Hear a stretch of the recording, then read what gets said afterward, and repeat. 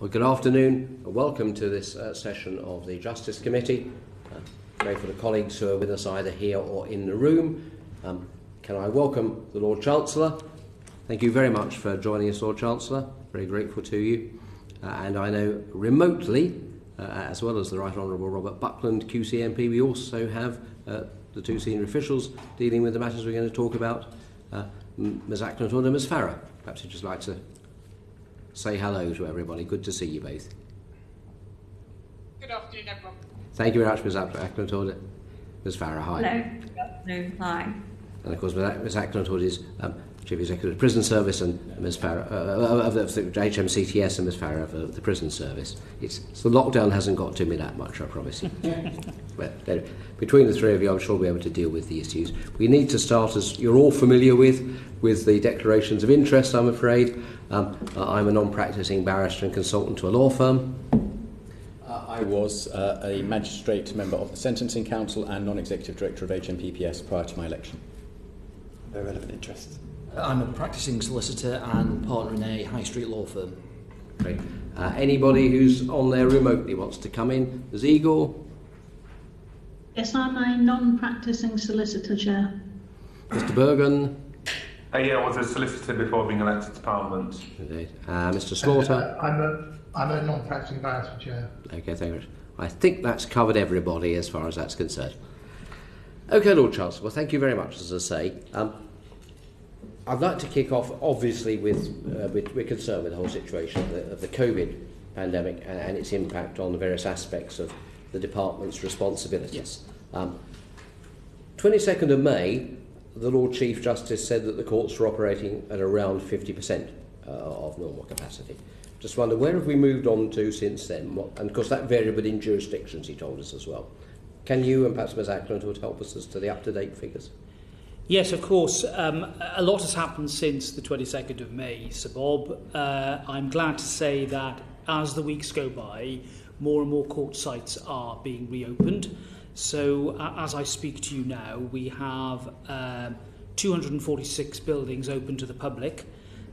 We have 58 courts that are staffed by judges and other members of the team to deal with administrative hearings, and then 37 sites where operations are still suspended. So since the beginning of this month, we've opened an extra 86 sites. How many of those are able to operate at anything like normal capacity?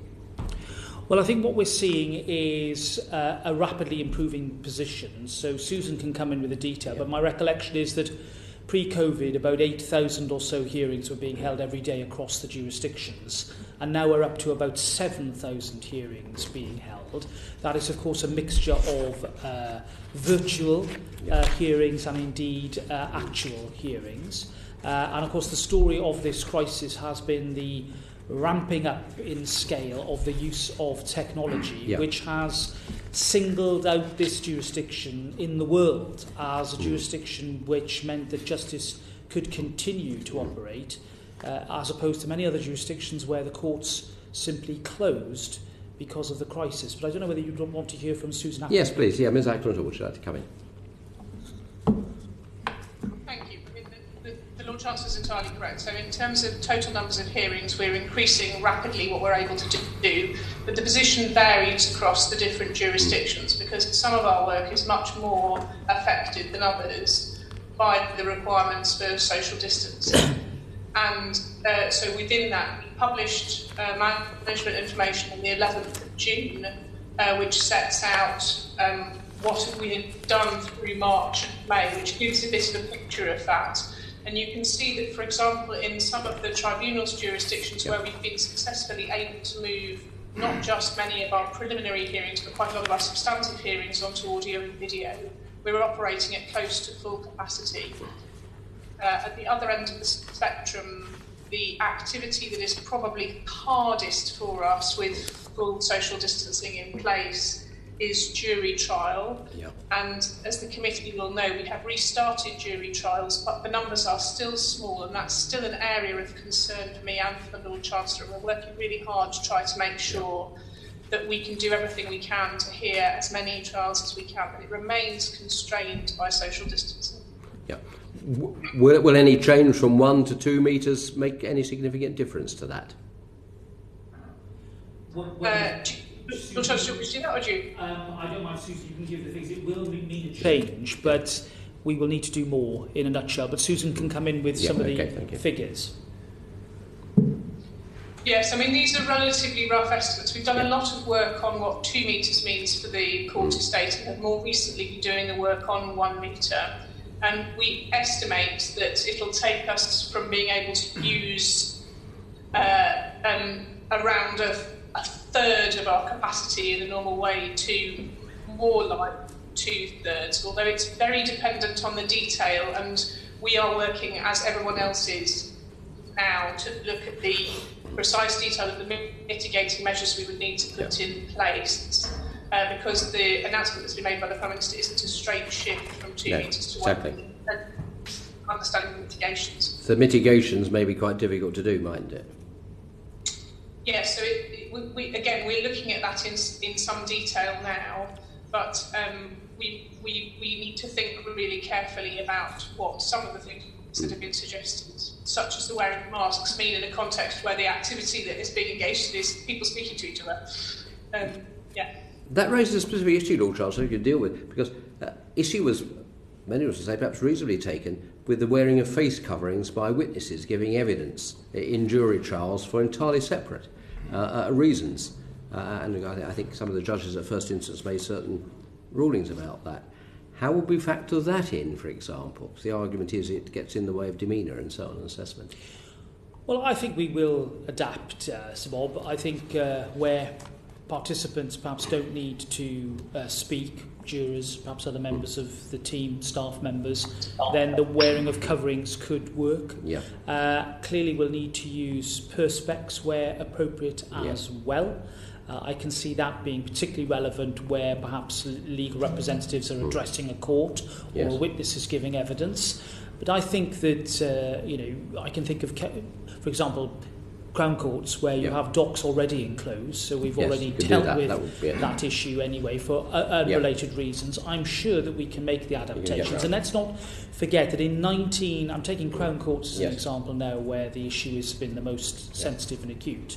In the 19 Crown Courts that are operating, the spreading of the trial process across 2 or even 3 rooms has been tried and tested now and found to work. And that's due to the hard work of staff, of practitioners and of judges in actually making sure that everything is tested and tried in accordance with not just Public Health England but Public Health Wales as well in the Welsh courts. And I think a big thanks is due to everybody for their hard work getting us this far. I think that's clearly true. A vast amount of work has been put in. I'm going to come back to the big issue in a moment, but I think I'm also right, Ms Ackland-Hood, that on our earlier figures, the magistrates' courts, we were told, were operating at about 25% of usual volumes. Do I get the sense that has changed somewhat? And of course, within magistrates' court, you've got an awful lot of things which have been done by single justice procedure. And so on. So what's the real impact in terms of actually trials and other matters that's there? Yes, so it's true that earlier in the crisis so particularly very early on, we focused right down on the most urgent matters in the magistrates' court, and we're making sure that we could hear, for example, the urgent overnight cases as quickly as we needed to. We've now started listing all types of matters into the magistrates' courts, and that means we're seeing volumes of trial and other matters going up. We're listing youth court, we're listing gap and NGAPs now as well, and we are seeking to do as much work as we can. It's still true that our capacity is constrained, so we have to be very serious. We've done risk assessments in every court to look at the amount of capacity that we can safely use while making sure that we aren't making people come into excessively close contact. That affects both the number of courtrooms we can use safely and the intensity with which we can list. So again, many of you will be intimately familiar with the workings of the magistrates' court, but the kind of normal mode of operation of the magistrates' court is to list extremely heavily on the assumption that cases will crack and fall out, and that comes with a lot of people sitting together in a waiting room, which obviously is not appropriate at the moment. So we are still operating well under normal capacity in the magistrates' court. What we've done is assessed what we think is the safe operational capacity of each court, seeking to get to be listing as close to that as possible. And we're also looking at other measures which will enable us to use the space more intensively without filling it with people, which is why you will have seen discussions of, for example, looking at extended hours. Thank you very much. Well, Lord Chancellor, the elephant in the room is jury trials, isn't it? Yes. There's any number of reports suggesting the government is going to restrict the right to trial by jury. Is it? Well, we've got to look at all the options, and I think of all the Lords Chancellor in, frankly, recent history, I'm the one with the biggest experience of jury trials. You know, I used to do dozens a year, probably, well, might even been 4 figures in terms of contested jury trials in my professional career. So I think I'm equipped to talk with knowledge and experience about jury trials. Juries are the worst system apart from all the others. And I believe that throughout my time in practice, and indeed my time as a parliamentarian and as a minister. And therefore I have to take a lot of persuading before there's even a temporary departure from the use of juries in our system. However, we are facing an unprecedented challenge. The number of cases to be dealt with has been valiantly managed by the current constraints, but that does leave quite a number of cases which will sit there for longer and longer. And I have to think about defendants, I have to think about witnesses, and I have to think about complainants and victims in all of this. So these aren't just cold statistics, these are real lives here that we're dealing with. And I've got to get the balance right between making sure that we have a fair system of justice that everybody recognises as free and fair, and one also that has managed its way through this particular crisis. That means there are a number of options that we have been looking at for some time. First and foremost, maximising the space that we have, and we've already talked about what might be done with the 1 metre rule coming in. Secondly, looking at increasing that capacity, and that's why from a very early stage I was a strong advocate of what were known as Nightingale courts. We're calling them Blackstone courts to give them a bit of a legal context. And the work that's been done by HMCTS, by the judges, by practitioners once again, to identify alternative accommodation is already yielding fruit. And I've been able to officially sign off a number of alternative venues this week, which we want to get up and running over the next few months. But I'm going to need to scale that operation up dramatically and to unprecedented heights if I'm going to not just deal with the current backlog, but also manage it in a position that I think is sustainable for the long term. So I need also to look at court hours and making sure that we maximise the court sitting day to stagger appearances by both practitioners and court users. And therefore sit as long as we can on perhaps even more days of the week than we do at the moment to make sure that we manage the backlog. And then, and only then, does the alternative of a change to part of the system really come into play. For some months now I've spoken about the experience that we had in the war, where we reduced juries to, in the vast majority of cases triable on indictment, to a minimum of 7. I'm still very attracted by that proposition. I think that's got a lot of merit because it preserves the principle whilst managing the number. And then secondly, the proposal that you heard enunciated by the Lord Chief Justice and which has been discussed in recent days, that is relating to a judge and 2 magistrates where cases fit within the either way category. In other words, cases that could be tried in the magistrate's court, but which for either a defendant's choice or the magistrate's decision end up in the Crown Court. And it's that group of cases that I think we need to focus on. I think there may well be a way forward here in managing those cases with a judge and 2 magistrates, but within that there are a myriad of different options as well as to how far that might extend, whether it should be limited to certain offences and not others. And of course we've always got to think rightly about the interest of justice, right to a fair trial, but also the fact that we need to deliver justice expeditiously in accordance with all the principles that have been set out in the criminal procedure rules and elsewhere. So where we are is at the moment actively working and getting those practical solutions up and running, as you would expect us to, but secondly, canvassing and developing policy options that could make a difference. I wonder if Susan might come in to talk through what we think in percentage terms the measures that I've discussed give us in terms of extra capacity. That might be something the committee would like to hear. Before I do that, frankly, that's a shift in position, Lord Chancellor, isn't it, from the government? You've been a robust defender of the principle of jury trials should not be touched. Your junior minister, Mr Philp, was very firm when he gave evidence before our committee only 2 weeks ago. There was no question of any change of jury trials. So what's happened? Well, first of all, I think the context initially was discussion about having a judge only to do trials, which I've utterly rejected and continue to robustly reject. What we are doing is looking as a last resort at a response to capacity. Yeah. And I think I'm absolutely duty-bound to consider where the evidence and the information justifies it, to look at measures that deliver the capacity that we need. Because 2/3 capacity isn't going to cut it. I'm not going to be able to deal with a caseload and a backlog with only 2/3.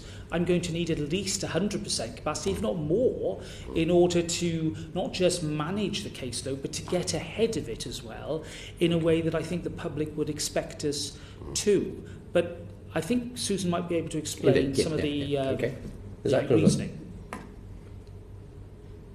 Thank you. Yes, so we've done a little bit of work, and I should say this is, at the moment, it's relatively early analysis, initially based on a really thorough review in the southeast of England, although we have now checked that it is coming out proportionately when we look at the whole country. But this basically says to us that, so there are 2 things that concern me. The first is the size of the outstanding caseload that is growing, and you can see that in the management information. But from that, the problem looks more acute in the Magistrates' Court than in the Crown Court, because the numbers have grown more rapidly there. And that's partly a tribute to all of the work that Crown Court judges have done to try and use preliminary hearings where they haven't been able to hold trials in order to try and manage work down.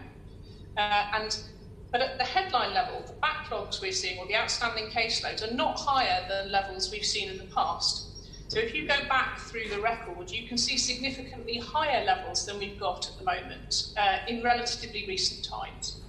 So the second thing that concerns me is the rate at which we're able to run in order to recover those outstanding cases. And that is where this situation feels very different from recent times. So in the past, when we've built up large numbers of outstanding cases, we've been able to use the whole of the capacity of the system and to run at a very rapid rate in order to recover. And the challenge that we see at the moment is, I was describing this a little bit earlier on, that certainly at 2 metre social distancing and even at 1 metre, if we use the full capacity of the court system that we have, we are still well below the level where we can get our disposals to equal the level of receipts we expect to see. So the backlog will continue to grow for the foreseeable future unless we do something different. So we've then modelled what the effect of some of the other measures that the Lord Chancellor has talked about might be.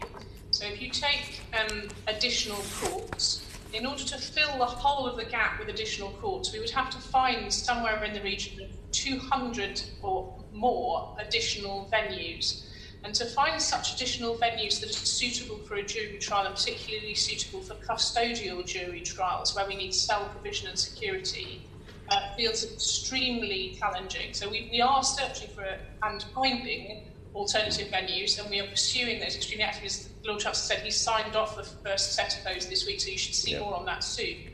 But there's just a question about whether we can do that at the scale that is required in order to meet the challenge that we've got. The second thing we've modelled is extending hours. But even if we were to extend hours to the extent that we had an extra 50% of capacity on what we've got at the moment, even that does not take us to the level where we fill the whole of the gap to get disposals to equal the level of receipts. And that is why we've been giving the advice that we need to be ready to look at other measures in addition in order to make sure that we can realistically recover. Those that the Lord Chancellor has described are some of the things which we think would get us to the position, in addition to the other measures I've described. So you still need extended hours and you still need additional provision, but you also need something else on top to get you to the point where we can dispose of more cases than are coming in and start to reduce the level of outstanding work. And that's clearly what we must do. We've got to find measures that mean that we aren't building up outstanding cases, because as the Lord Chancellor has said, this is not a statistical exercise, even though I may sometimes make it sound like one. It's people's lives and in many cases people in extremely difficult circumstances who are waiting for decisions from us. Okay. Lord Chancellor, you're prepared to go to the Treasury, I imagine, and say, well, I need more money to pay for more recorders, to sit every physically available court that I can with social distancing to the maximum capacity. Yeah, well, thank you, Sir Bob. It gives me an opportunity to make it very clear about what's happened with Crown Court listing days.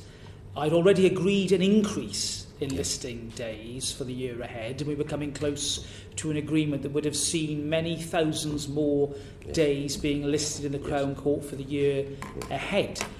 We're now in a position where, frankly, those sort of exercises are academic.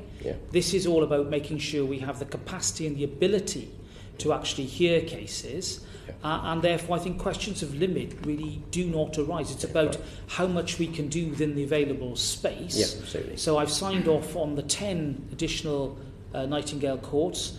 As Susan says, I'd have to do that 20 times over. I want to scale that up, but I also need to be realistic about the options ahead, and also remembering the fact that we want to deal with this caseload in the next few months rather than years, and that's an important point as well. And can I say this? Lots been said about years and years of caseload. Not true. Any suggestion of 2, 3, or I saw today 5 years is wrong. We are confident that we can manage the magistrate's caseload backlog this year. The Crown Court is somewhat more complex, but we think that we can, with all the measures that we've talked about, or a combination of them, deal with this problem by Easter of 2021. That's the scale of the ambition, and that's what I think the public would expect of us. That's very helpful, thank you. Mr. Slaughter, do you want to come in?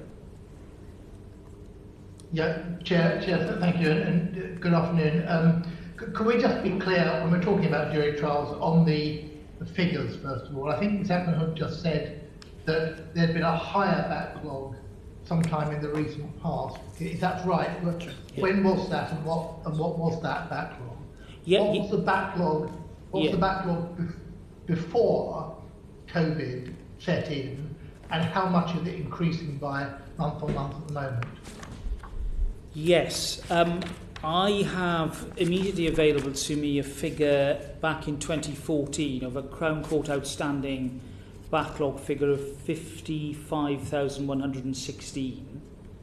And the makeup of that, I mean, there were of which there were 30,000 cases awaiting trial, and the rest were a combination of committals for sentence and other hearings. With regard to the pre-COVID baseline, I'm just trying to get the figure to hand. I think Susan, I don't know whether you've got the pre-COVID baseline. I think, forgive me, I have it. It was in the Crown Court. The pre-COVID caseline in the Crown Court was 39,214 outstanding cases. And in the Magistrates' Court, the pre-COVID baseline was 406,610. But I don't know whether Susan's got any more figures as to that, and where we are now. So on the pre-COVID baselines, you'll be delighted to hear, Lord Chancellor, that your figures and mine entirely agree. And those are also part of the published management information that we put out. So if you want to find those, you can find those on .gov.uk. In terms of the latest published figures, we've got the figures of 24th of May. Outstanding in the Crown Court had risen to 40,526. Outstanding in the Magistrates had risen much more significantly to 483,678. Okay, thank you for that. Could I stick with the Crown Court? Because I want to continue with this point on jury trials, which I think, certainly judging by our inboxes, is an issue that has seized the public attention, or at least professional attention at the moment. Looking at those figures, it's clear there is a significant problem. It's clear it's not as serious as it has been in the recent past. Yes. And it's also clear that the increase post-COVID, while it is an increase, has not been significant compared with the existing backlog. Yes. So, while commending the efforts that you're making to identify other means of expanding the system, yes, and the figure of 200 is a significant figure, but perhaps not an impossible figure in terms of venues. It seems, therefore, like not perhaps an overreaction, but a reaction on a different scale to even be contemplating restriction of jury trials at the moment, whether that's by reducing juries or by what we've heard about either way offences. Could you say a little more about that? Yes. In other words, where we are in terms of the increase now, that has to be brought under control and be brought down. But it begins to look like, with a number of things that COVID do, that this is an opportunity that COVID is given rather than a crisis which COVID dictates. And to run to restricting jury trials seems like a complete overreaction. Well, Mr. Stoddart, I first of all understand entirely why you asked that question. And can I say that I share your instinct about jury trials. As I said at the outset, I'm extremely reluctant to see a position where there's a restriction, even if it's a temporary one. And by the way, if it is to be a temporary one, then it's my condition that it would have to be sunsetted in an absolute way, so that there was no doubt or haziness about the fact that they were time limited and not permanent. But I think, to answer your question directly, the headline numbers, you are right, reflect an increase, but not one that looks alarming. However, within those numbers, I think there's, should we say, a fairly large cohort of cases that will require a trial. In other words, there's been good case management by resident judges and judges up and down the country to deal with PTPH and other hearings, those guilty pleas, to deal with them, to get them in a position where they are awaiting sentence or being weighed off at sentence. And therefore, boiling it down, to use a cooking metaphor, we are left with the residue of cases, the majority of which will require a trial. But Susan, again, might have some more information and detail about that. Ackland-Hood, you going to help us? Yes, that's right. So it's both about the nature of the cases that are left in there, not just the overall size of the backlog, but it's also, as I said earlier, about the pace at which we can realistically work to recover. So one of the things we've been modelling is, if we continue to do jury trials as we have been doing them, where we take 3 rooms per jury trial, we can't list as intensively as normal. And there are many rooms in the estate that we simply can't use at all because we can't fit the jury into them in a socially distanced way. How quickly could we recover that backlog? And the initial, as I said, the initial position is, unless we do something different, we can't recover that position. We will continue to build further backlog, and none of us wants to be in a position where we are allowing our outstanding caseload to grow. We need to get to the point where we're reducing it. And just very briefly, I do think that it's not realistic to think that we can find readily 200 rooms outside the existing court estate which will support custodial jury trial. We're looking for space that we can use for all types of work across the court system, and it may be that we can find space that we can use, for example, for civil, family or tribunals work, and then we can shift things around the estate.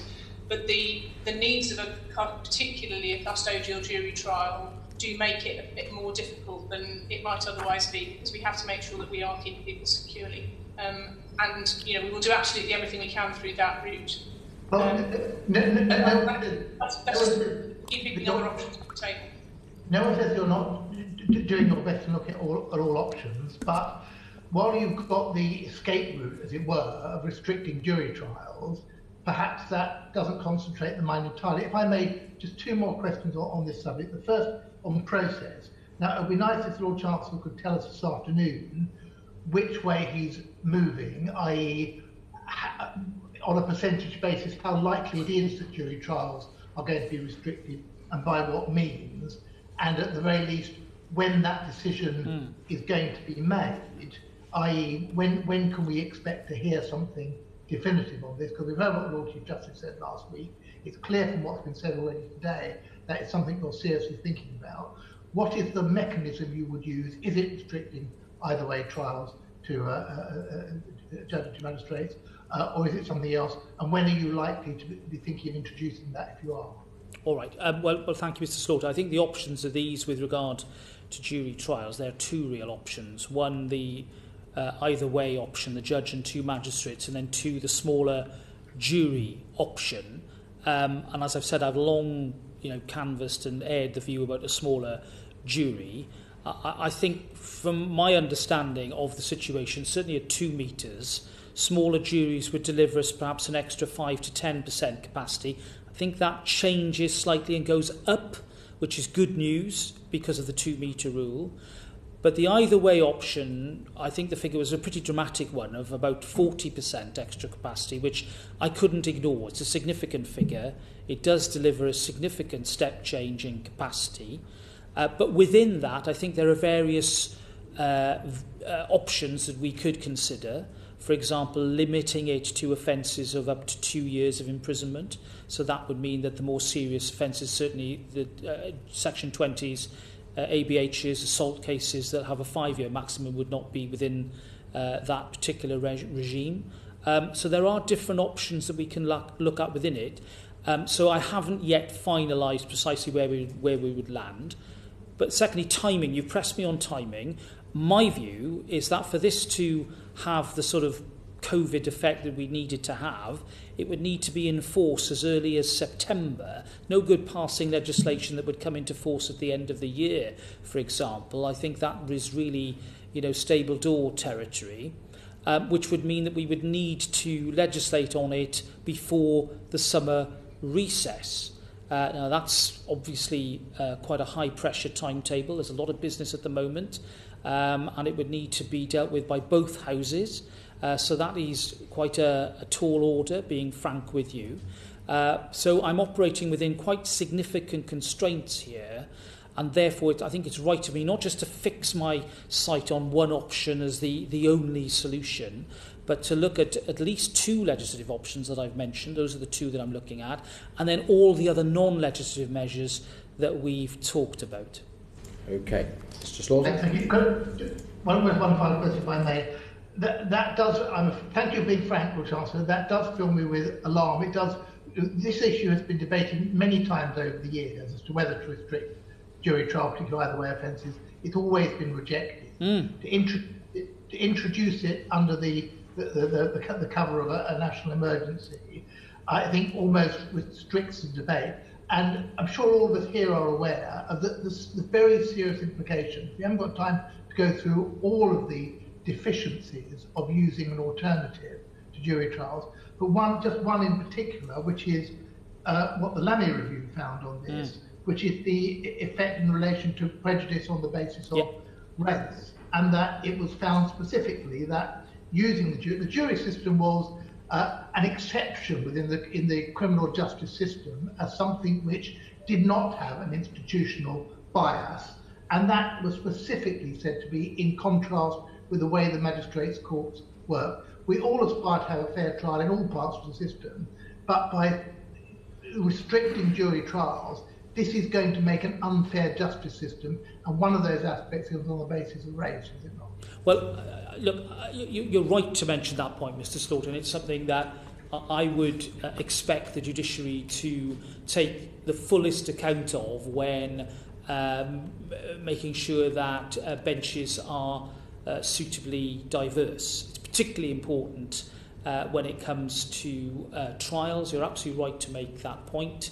Whilst I can't, of course, directly control listing or the operational administration of the courts, I would, as Lord Chancellor, expect the judiciary to bear the points that you've made, indeed that I make, very much in point when it comes to mitigating any effects about inequality or lack of diversity when it comes to the makeup of the magistrates element of any panel.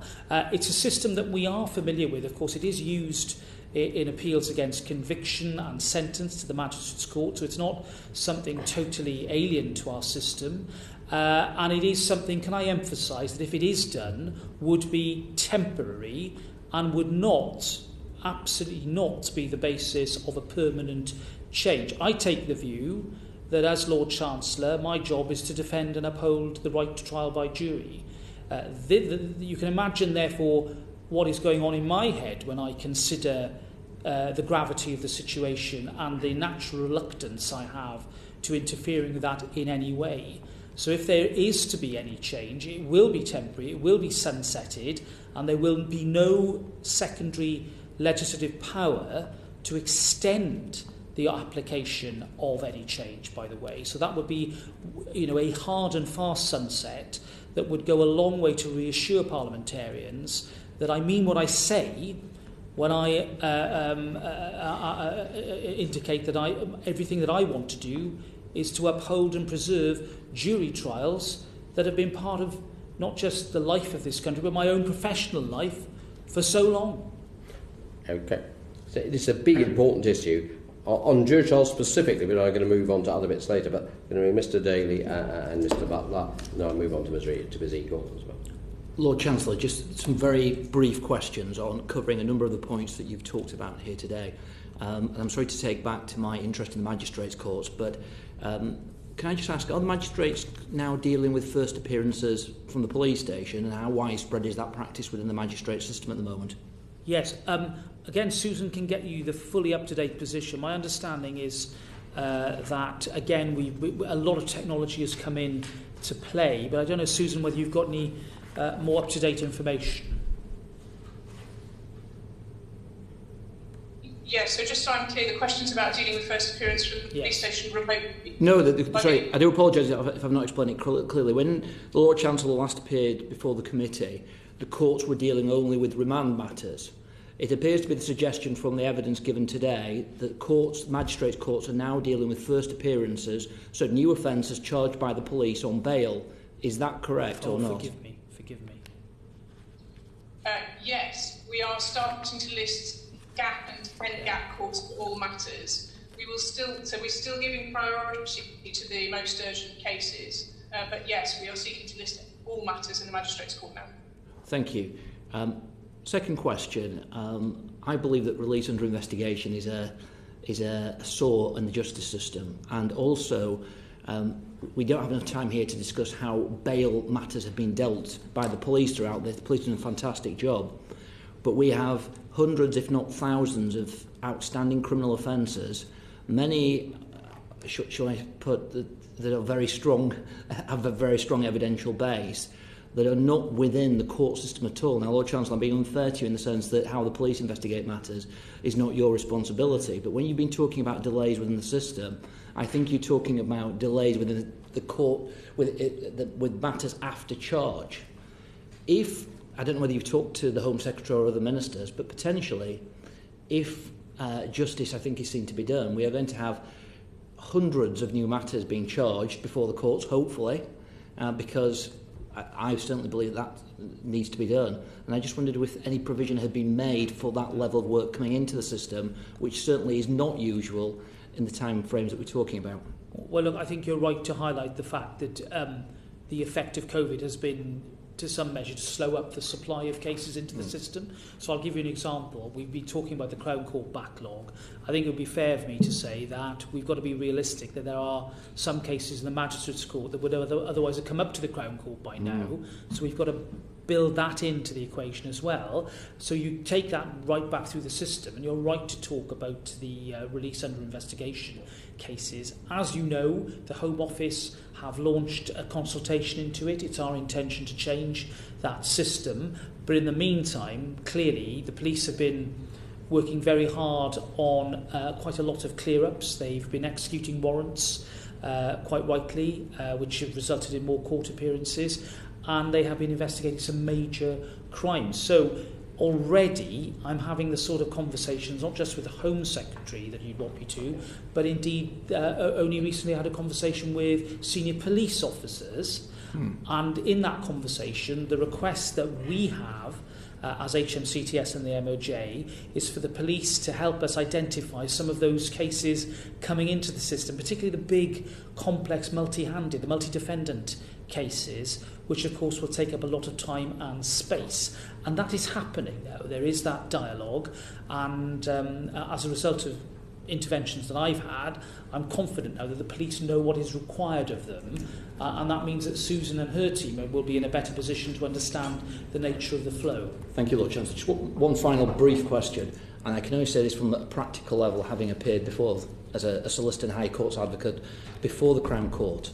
And in my practical experience, I may have misunderstood what was said, but it was suggested that trials were now being undertaken over 3 separate courts. I may have misunderstood.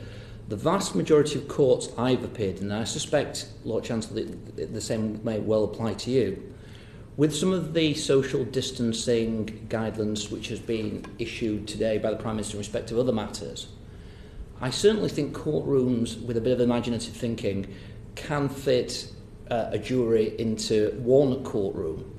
And in terms of the people who need to be in the court, if you can fit the jury in, you've got 2 barristers, perhaps 2 solicitors, defendant, witnesses are brought into court. I don't understand on a practical level why you need 3 courts to run a trial in those circumstances. I can explain why. You need a retiring room for the jury, and retiring room facilities are quite small, and you're putting 12 people into a room with each other for a long period of time. You've got to give them the space. It's a safe and right way to operate, and that's why you need that extra space for the jury. I mean, I think you and I, to be forgiven as practitioners, we will often see life from that side of the court, the public entrance, counsel's row, the solicitor's bench. Let's not forget there's another dimension. You know, when I sat as a judge, it suddenly opened up another world to me of staff space, judicial rooms, retiring rooms for juries. That has to be factored into the equation as well. And when we talk as well about Nightingale Courts and scaling up, let's not forget that not only do we need custodial facilities, we also need staff.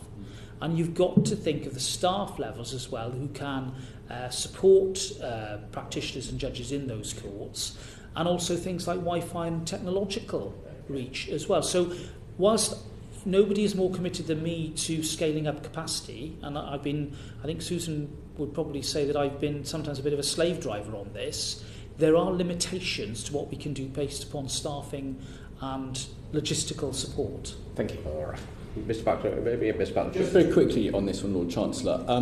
There's clearly a huge amount of controversy about any concept of getting rid of the trial by jury. We all understand that. We all agree with that. Rather than introducing new legislation, I just wonder whether there's any scope here to activate existing legislation that's on the statute books. I find myself surprised that I'm proposing this because I've never approved of it before. But what about temporarily enacting the legislation to give magistrates the power to sentence up to 12 months, which would presumably mean they could retain some cases for trial in their own courts that therefore wouldn't need to go to the Crown Court? That has already been through a very thorough legislative process. It's been fully considered. And again, it could have a sunset clause, so it could be purely a temporary measure. Would that deal with a considerable amount of the backlog? We've considered that, Mr. Butler, with regard to the options. We don't think that it actually yields the sort of step change that we would need in capacity.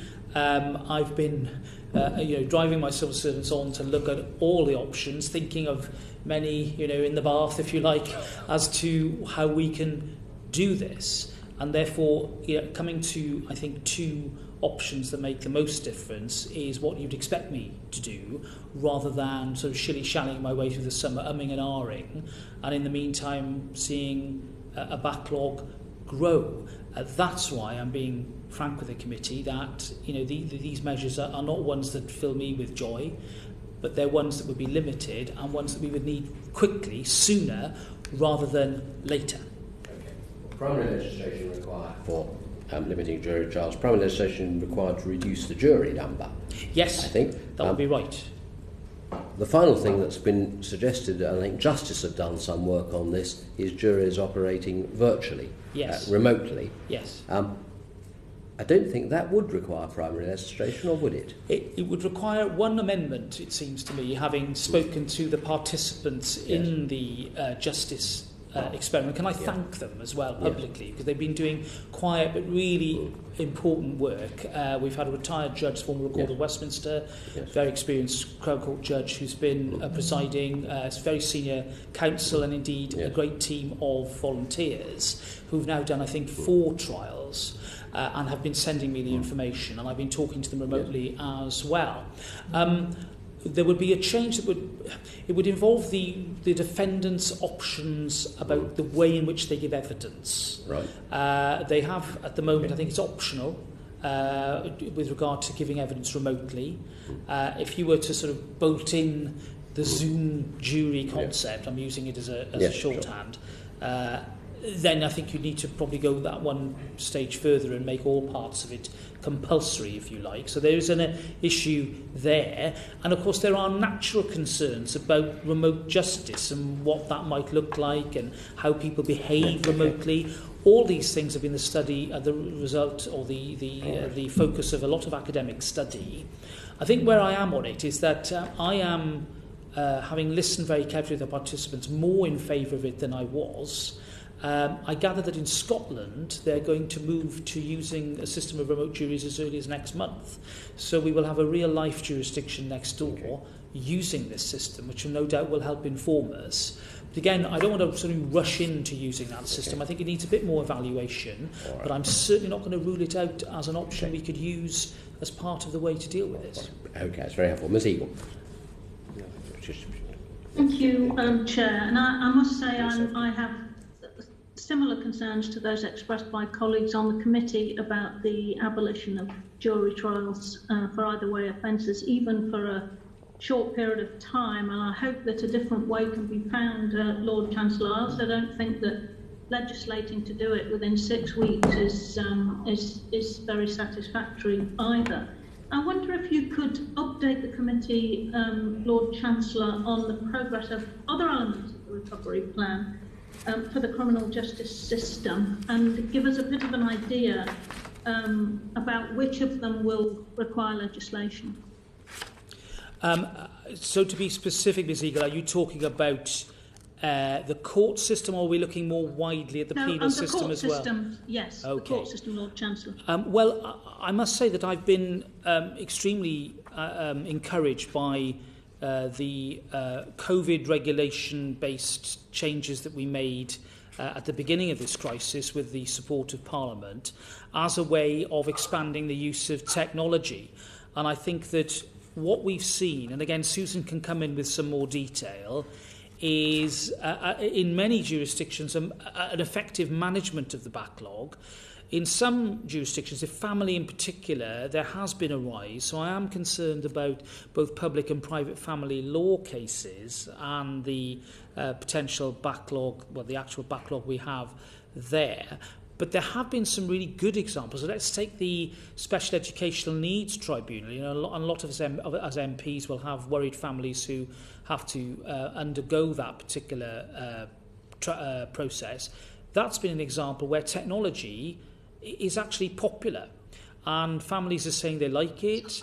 All the early indications are that we'd want to retain remote technology as much as possible in that field, because not only is it dealing with the caseload effectively and shortening waiting times, it does seem to be a better system, particularly for families who might find it difficult to travel because of their care responsibilities. We've also had other good examples in other tribunals of the way the caseload has been managed. However, having said that, there are challenges, for example, with employment tribunals, where we haven't been able to use and to get technology engaged because of regulatory and legislative reasons. But we are anticipating what might happen with employment tribunals by seeking to change that, to modernise the system and to be ready for any increase in claims that might be made, sadly, if we end up with a position with a high number of redundancies and people losing employment. So that's just a little flavour really in the tribunal system. Susan, I wonder whether you could come in as to any other points more generally about the other jurisdictions and how we are managing the current crisis. Yes, thank you, Lord Chancellor. So I think the question was, can we flesh out the rest of the recovery plan, and particularly any other areas which might need legislation? So there's a set of things that we're doing. First is that early in the crisis, we reduced the number of courts we had open. As the Lord Chancellor said at the beginning, we're now well on the way to reopening all of the courts that we had closed. And we expect to have all of our courts, save for a very small number where there is a real challenge about operating them at all with social distancing, because there's so little. We expect to have virtually all our courts open again by the middle of July. And there is a set of courts opening every week at the moment. So we opened another 27 courts yesterday. And for all of those, we've done extremely thorough risk assessments and pieces of work to make sure we can operate safely. The second thing is to continue the work on hearing as much suitable work by audio and video as possible. And the Lord Chancellor has spoken about that at some length. And we're also upgrading the equipment that we're putting in and the systems that we're using to do that. So early on, we really used whatever we had available. And we're now rolling out I think the cloud video platform, which is essentially a better platform for those remote hearings. We've also been looking at some of the rapid evaluative work that's been done both in family and civil in particular by third parties to look at which hearings are most appropriately done remotely and which are best done physically. And we're also looking at moving towards hybrid hearings in some jurisdictions, so particularly in family. The President of the Family Division has written about trying to make sure that for those hearings where it's important that, or where a particular party really feels they want to be present physically, they can be present physically, where others can attend remotely, a bit like this hearing here. And then the third thing is, again, we've discussed this to some extent in relation to jury trials, but across the whole system we're looking at the hours of operation of the courts, because essentially where we've got less physical capacity we can use, if we can spread that out in time, then we can get more work done. And there are working groups with judicial leadership being set up to look at that in each jurisdiction. And we're also looking at how efficiently we can hold remote hearings, again with lots of judicial engagement and leadership, and at how we list for those virtual and hybrid hearings, because that effectively is different from the way that we would list for a physical hearing, and may help to address some of the points I raised earlier about the intensity with which we can list in cases. In terms of things that require legislation, the things that have been being discussed so far around jury trials are the principal areas that require legislation. The other thing that we're looking at is as we move towards more remote hearings for first appearances from police stations, there's a restriction in law that says that the police end of the video link has to be supervised by a police officer, and that is restrictive from a police resourcing point of view, where if the person was brought to court, they would be being supervised by a PECS officer, and we think we would need legislation to change that position, and we are interested in making that change in order to make the position less resource intensive for police. I think colleagues who have supported us really incredibly well through this crisis, as indeed have Joe and her colleagues, on making sure that we've got the video connections that we need to present. Okay, thanks very much. Ms. Eagle? Thank you. And what timeline do you envisage for implementing all of these arrangements that you're making to try and recover from COVID in the court system? When do you expect that to be done? I'm not asking when the backlog will finally be cleared, but when do you expect all of the provisions that you want to put in to attack it being completed? So as I say, we expect to have all of the closed courts reopened by mid-July. We're working actively now on opening additional court provision essentially as quickly as we can. So as soon as we identify it, we open it. I think there's an extent to which some of this will be ongoing and will depend quite a lot on how circumstances change. So again, we've got provisions in our plan looking at what happens in the event that you have local lockdowns or other bits of reverse direction. And to some extent, planning does depend on those external circumstances. In terms of looking at the legislative programme. I think the Lord Chancellor's given you an indication of timetable, but again, from a kind of operational point of view, we're trying to do all of these things as fast as we can. And in terms of getting the better video technology rolled out, that's well underway in Crown and Magistrates Courts, and the full rollout starts next week in Civil and Family Courts. And again, we will go as fast as we can, and we'd expect to see that rolled out and operating everywhere over summer. Okay. Thank you. Thank you. Now, Lord Chancellor, yes. You've made some reference about how you've discussed with the Lord Chief Justice the need for more sitting days and made some agreements in respect of this year. But what discussions are you having, given that you've got this greater appreciation of the backlog and the implications, about the need for more sitting days as well as longer hours in coming years? Because that's obviously one way of tackling the backlog effectively.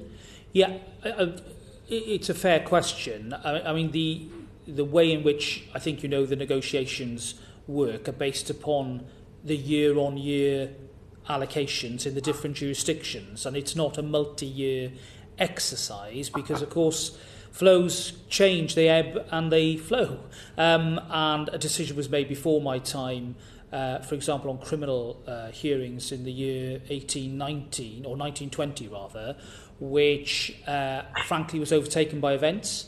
And which I don't think was therefore foreseen by those who made the calculations upon which the decision was made back in late 2018, early 2019. Having said that, I think for this year, the exercise is wholly academic. We need to find as much space as possible, use as much time as possible, and get as many sittings as possible in order to get on with the work. And therefore, thinking ahead to the year 2021-22 has not yet taken shape in a formal way.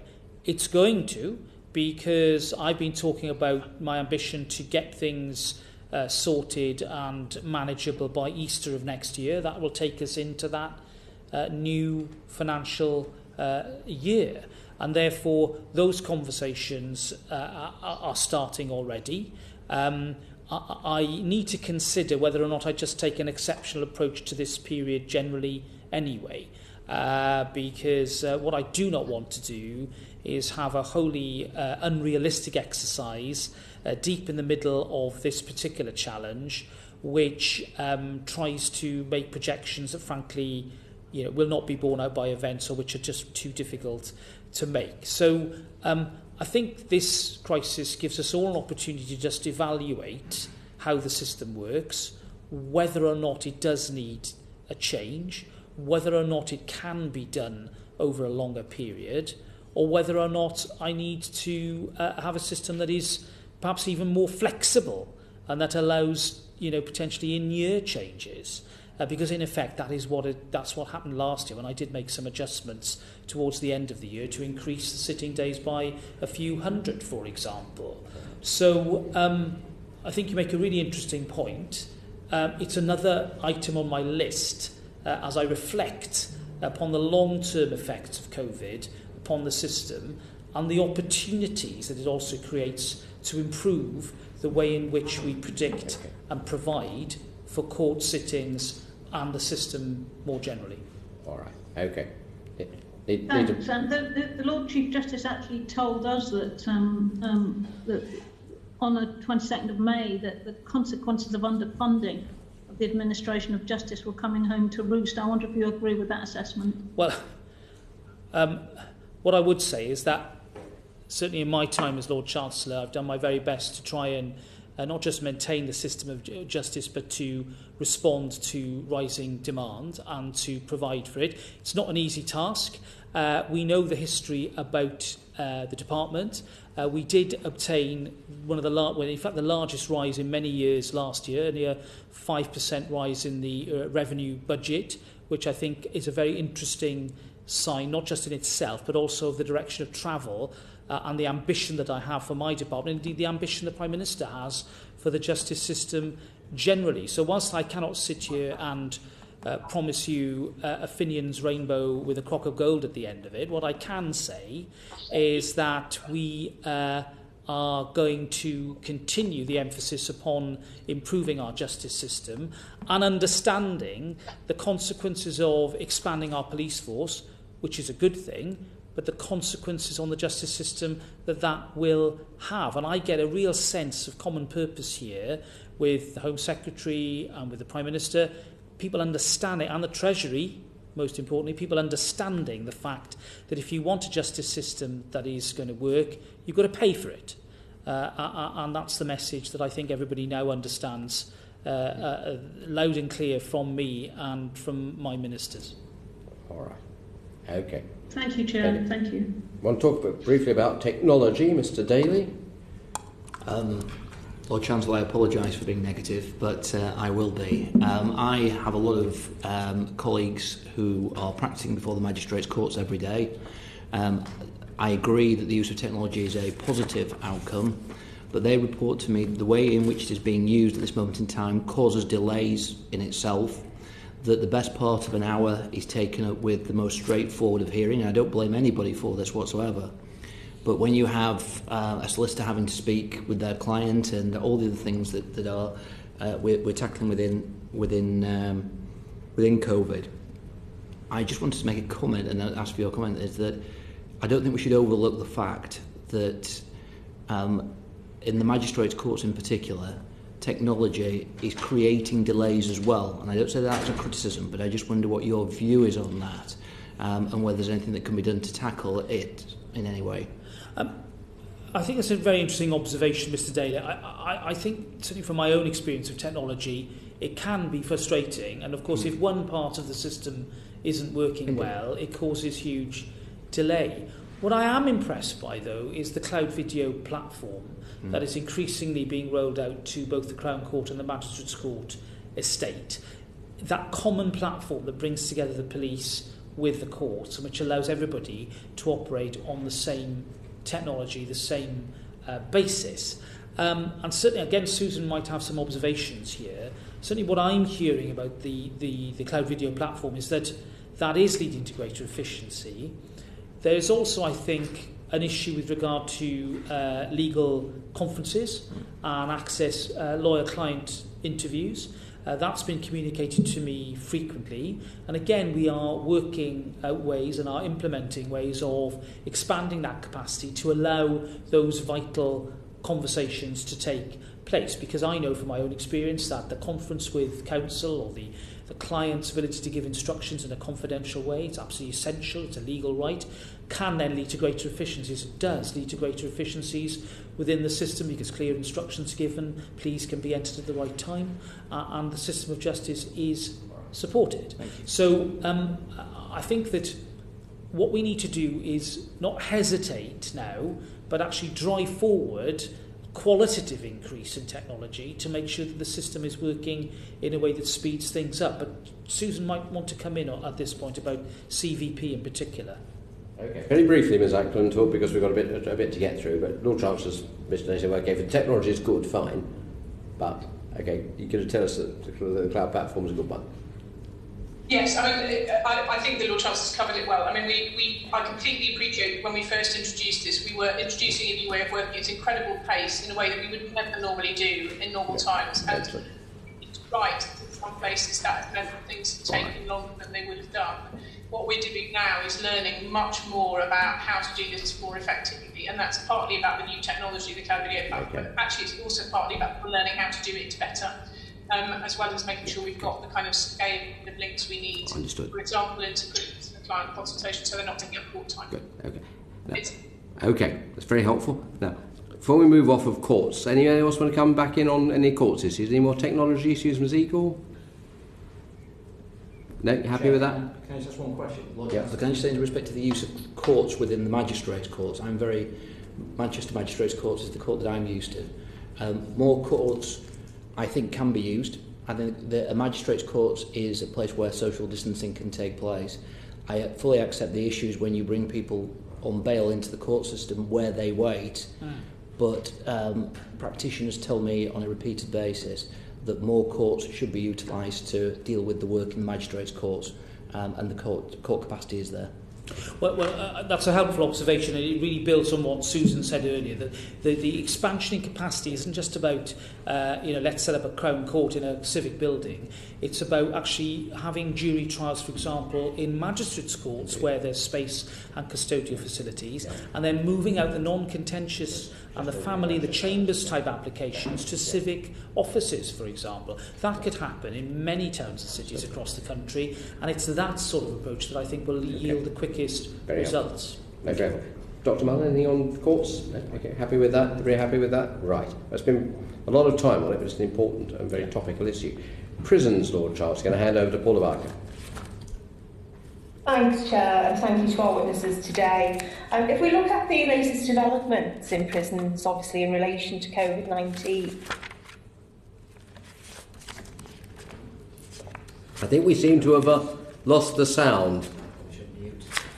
Can Sorry, there we go. You unmuted, I'm interested in some statistics on how many prisoners have tested positive, how many staff have tested positive, and how many staff are currently self-isolating.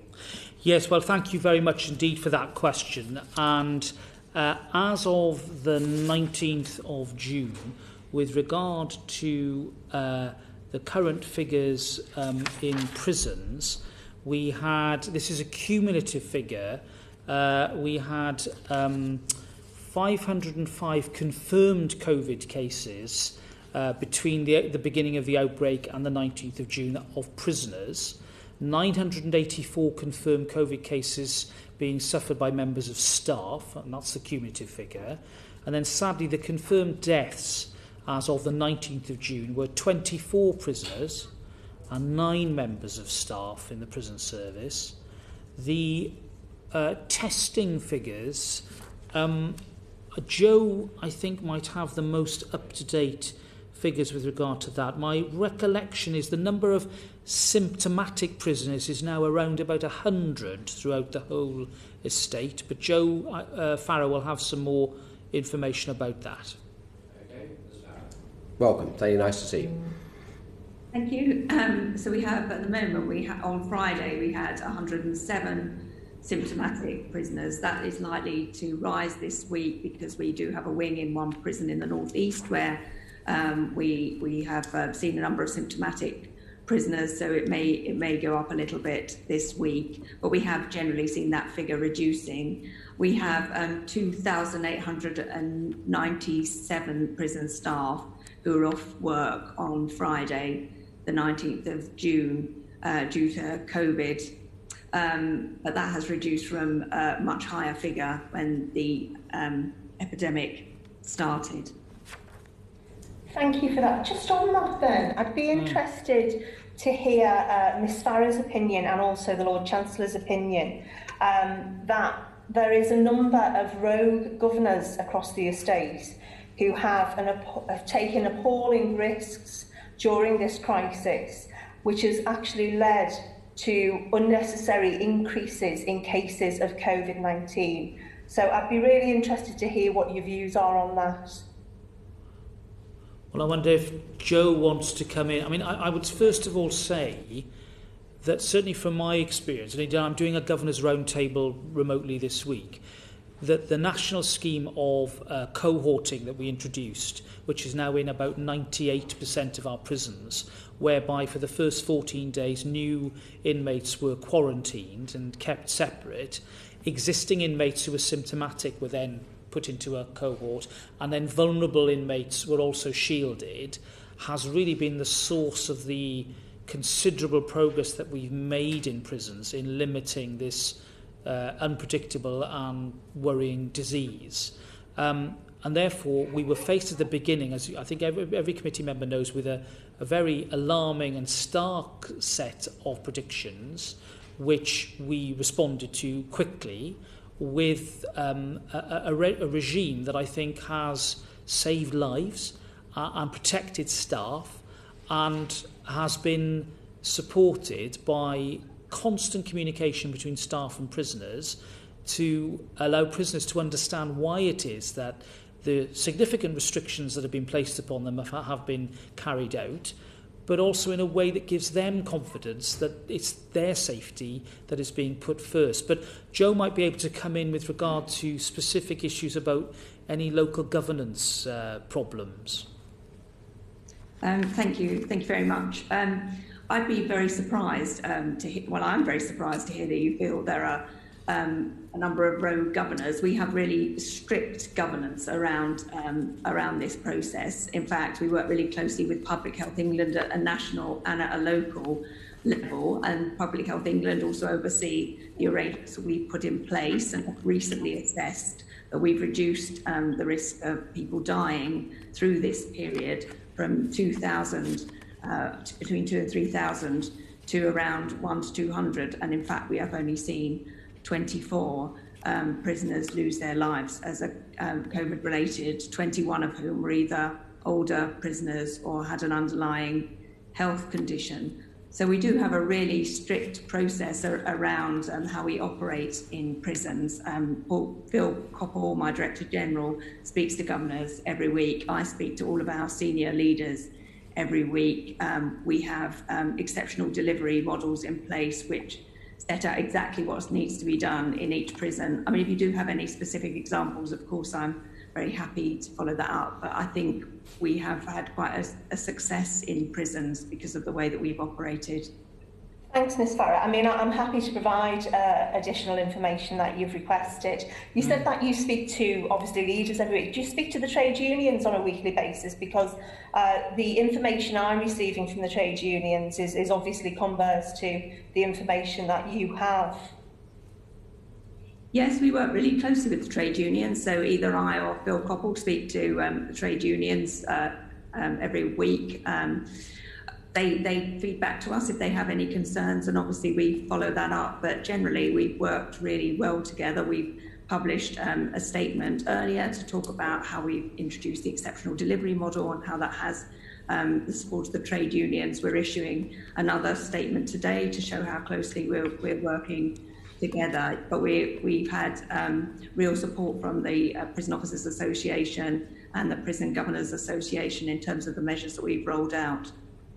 I mean, I'm happy to, as I say, to provide that additional information, so I will write to you, because one of the prisons in Staffordshire, actually, I'm led to believe, has the highest case of COVID-related incidents. So I'm happy to do that. And just, I suppose, the final point from me that I'm interested in is that there's some prisons that are described as the governors are being allegedly bullying, shall we say, and they're extending staff shifts, and they're forcing overtime, but only using glue time instead of using the bonus scheme that has been brought in to deal with this pandemic. I'm just wondering what your views are on that, please. So again, we've been working really closely with the trade unions. They've been very supportive about the measures that we've brought in to make sure that we have enough staff to cover the pandemic. We do have different schemes in place, including overtime and bonus system to make sure that we have staff to cover this period and even progressing through to the autumn. Again, I'd be really interested to follow up on any individual cases that you've had, but that's certainly not the feedback that I've been receiving. In fact, staff have spoken very positively about the measures that we've put in place and the additional payments, which have really helped them to work during this period. Okay. Thanks very much. As I say, I'm happy to follow up with the information and evidence that I have. Right. I think that will be really helpful. So thank you, Chair. Okay, thanks. Mr Bergen and then Mr McAster. We were going on this point, then I'll move on to Mr McAster. Mr Bergen. Thank you very much, Chair. And my first question really is for the Secretary of State. Thanks for joining us today. So 8 national trade unions, which represent the majority of prison staff, have asked you to support their Safe Inside recovery strategy, which is to protect all workers in prisons. Now, as part of that, they've asked if the government can introduce a Know Your Rights campaign and something I think is very crucial, a whistleblowing hotline. which should be alongside a commitment to intervene to prevent contractors or rogue governors enforcing unsafe working practices. So would you be able to take this opportunity today, Secretary of State, to make that commitment to workers and introduce the measures the unions are calling for, including very specifically the whistle-blowing hotline? Well, thank you, Mr Bergen. I need to know the fullest details about the proposals. I'm always interested in and engaged in issues that will allow frontline workers to bring their concerns to the fore without fear or favour. That's got to be the sort of system we should all be working towards. And I think I can say this without having looked at the detail, which I will do as an undertaking to you. I absolutely share and endorse the aims of any campaign that leads to that culture of openness. It's only through that openness that we improve the system. And I find certainly when I was able to, before the lockdown, the visits that I undertook to our prisons and our probation services were a chance for me to have those frank conversations on the front line with people who were able to tell me frankly about the challenges they were facing and in confidence where appropriate. I value that. I would expect that every senior leader in HMPPS should value that approach. And it does disturb me if there are examples and evidence, and there's evidence of a failure of that approach, because I think that's a failure of leadership. And therefore, I will consider very carefully what you've said, but you can be rest assured that the aims of openness and the aims of freedom of complaint, to coin a phrase, are something that I very much share with the unions you've mentioned. That's very useful, Secretary of State, and thanks for that commitment to consider these proposals, including the whistleblowing hotline, because one of the purposes, obviously, of the whistleblowing hotline is to ensure that both you and the Chief Executive of HMPPS are aware where there are rogue governors. No one disputes the fact that the vast majority of governors are doing a great job in very difficult circumstances, but recently there was a meeting of the Justice Union's parliamentary group, and at that group, the National Chair of the Prison Officers Association, Mark Fairhurst, referring to a particular prison, said, and these were his words, the governor there thinks he can play God with people's lives, and he gave a really troubling case study of appalling risks being taken, where, for example, sessions were still being held in the chapel after lockdown, choir sessions, craft sessions, bingo, allowing prisoners to congregate in large groups. And so there are these unrepresentative instances of rogue governors, and I do think that a hotline would ensure that workers in those prisons can raise these very concerning issues very quickly without it escalating in a way which ends up bringing the whole operation in the prison to a standstill unnecessarily. Okay. Are you happy to look at that? Okay. Yes, thank you. Thank you very much. Okay, Mr McCaskill.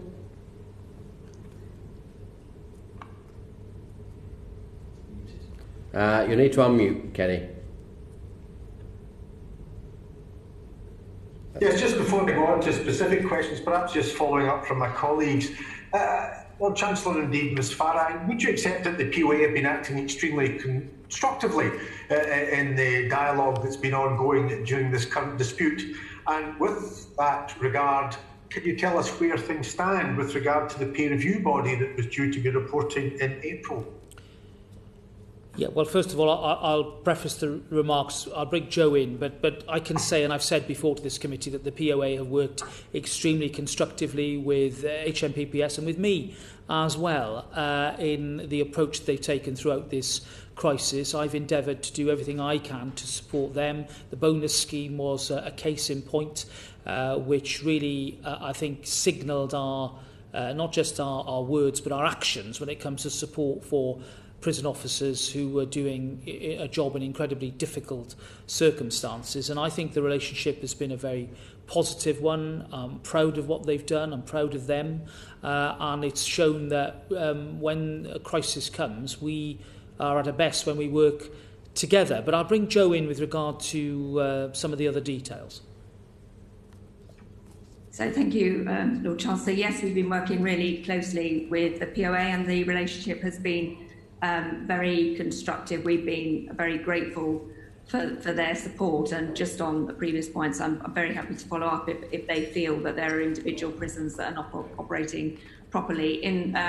With regard to the pay review body, their review was unfortunately slowed down by COVID, but we're expecting it to report very shortly, and we'll obviously consider what it has to say as we do every year, and we will consult with the POA again as we always do. Okay, right. Thank you. Let's move on to some specific questions, because obviously there are reports coming in from HMIP and indeed IMB about isolation, and some prisoners having been in symptomatic prisons having difficulties in having access to exercise and showers for periods of up to 14 days. How extensive is that, and what's being done to try and address it? Well, thank you very much indeed, Mr McCaskill, and I too have obviously been viewing all the inspection reports that have been coming in. I'm glad to say that where we have seen examples of a lack of sanitation, those problems have been addressed very quickly, and addressed by the time of publication of the report. And in particular, I remember the situation at Coldingley was an acute one. All the reports I had from Joe Farrar and other officials were that measures were then put in place to deal with the issues, and in particular on the issue of shared sanitation. We've moved progressively away from that type of accommodation, which naturally caused huge anxiety to to prisoners and people using the service. Staff, I mean. So we are taking action wherever we get reports of those problems. Then we make the necessary interventions. But I wonder whether Joe can come in to deal with a more wider point about other instances where we've seen those problems. Yes, absolutely. So where we do see issues, I mean, I hope we will have spotted most of them before the inspectorate does, but where they spot these issues, we act on them immediately. We have been able to give people access to regular showers. We have introduced a number of new units into prisons through temporary accommodation to allow much less double cells. So we now have over 5,000 fewer people sharing cells since we had in February. Also worth noting that HMIP also identifies areas of good practice, and today Peter Clark has written to me to show me that he's publishing on his website areas of notable practice. We'll be sharing those with governors so that they can all make sure that they're implementing that best practice. Thank you. Obviously, there's a great effect there upon mental health. Can you tell us what's being done to monitor mental health, self-harm and indeed, sadly, suicide? Well, again, that's an issue of personal concern to me, and I think I've told the committee before that every loss of a life, the taking of a life by self-harm, is reported to me individually as soon as it happens. So they're more than just mere statistics to me. I have some figures here which I'm able to assist with the committee with. First of all, in the 3 months to the end of May of this year, there were just under 11,000 incidents of self-harm in the male estate. That's 10,999. That was down from the previous quarter, which had reported 12,433. But for the previous year, for the same period, it was significantly down. The previous year, there had been 13,417 incidents of self-harm. Clearly, there's some COVID factor here. I think we need to obviously maturely reflect on it and understand what is happening. But there has been a more than statistically insignificant decline. And the female estate, there'd also been a decline in the last 3 months. Though looking at the figures, it seems to me to be not as statistically significant. 2,784 incidents of self-harm. That was down from the previous quarter, which had recorded 2,870, but the same period the previous year, just under 3,000, 2,988. It's a welcome decline, but still I'm not going to pretend there isn't anything other than a very serious issue. And in the female estate, there is a particularly acute concern that all of us who've taken an interest in and debated the female offender strategy will know about. On self-inflicted deaths, again, the figures are fairly and sadly consistent. In the 3 months to the 31st of May, we lost 20 prisoners due to self-inflicted death. That was slightly up from the previous quarter by 3, but down from the same quarter last year, namely 23. As I've said, I think the committee are owed a mature reflection about this issue, and I think it's frankly glib of ministers to start making any headline comments about mental health trends. But what I am hearing from officials and from the estate is that prisoners are responding in different ways to isolation. Some prisoners are finding it very hard and very difficult, which is why in-cell telephony, video facilities, ability to connect with families is so important. But other prisoners are finding it actually a slightly easier regime in the sense that they are more worried about contact with other prisoners and find that difficult aspect of prison life. So it does very much depend upon the individual prisoner and how they react. But I think generally speaking, it would be right of me to say that the prison recovery plan that we published on the 2nd of June gives us the pathway out of the current highly restrictive regime that we have brought in because of COVID. And I think reading that should give, and I'm sure the committee will give the committee a very clear idea about what it is that we want to do. So, for example, the progressive reintroduction of visits to prison to allow prisoners to see their families, the reduction in the number of hours in which prisoners spend in their cells so that more exercise can happen and more freedom can be allowed. All these things are within our plan, but of course our plan is based very much upon the imperatives of the community-based plan and the R rate and the need to keep prisoners and staff safe. But we are busy communicating with our prisoners, making sure that they know what is to come, and that as the lockdown restrictions change within the community, then we can reflect that as well in the prison estate. So communication, I think, is everything if we are to minimise the mental health effects upon prisoners. Okay. Thank you. Minds everywhere are now beginning to turn to the easing of lockdown, given that its prison situation has been ongoing for almost 13 weeks. Can I ask, with regard to that, when you propose to start the easing restrictions in prisons, what criteria will be set for each prison that they'll have to meet to allow that? And indeed, specifically, what arrangements will be made in the criteria and at various levels with regard to activity level and indeed access to exercise, and perhaps finally as well, what will be done to ensure that the control that prison staff now have is maintained? Well, thank you, Mr McCaskill. And again, I'm able to refer to the recovery plan that we published, the National Framework Plan that we published on the 2nd of June, which clearly sets out, not just in written, but also in chart form, the stages which we will operate in our prison estate in accordance with the level of infection in the community. We have, as you know, 5 stages, which range from number 5, which is a complete lockdown, right down to number 1, where we are in a position of a benign state of no known infections.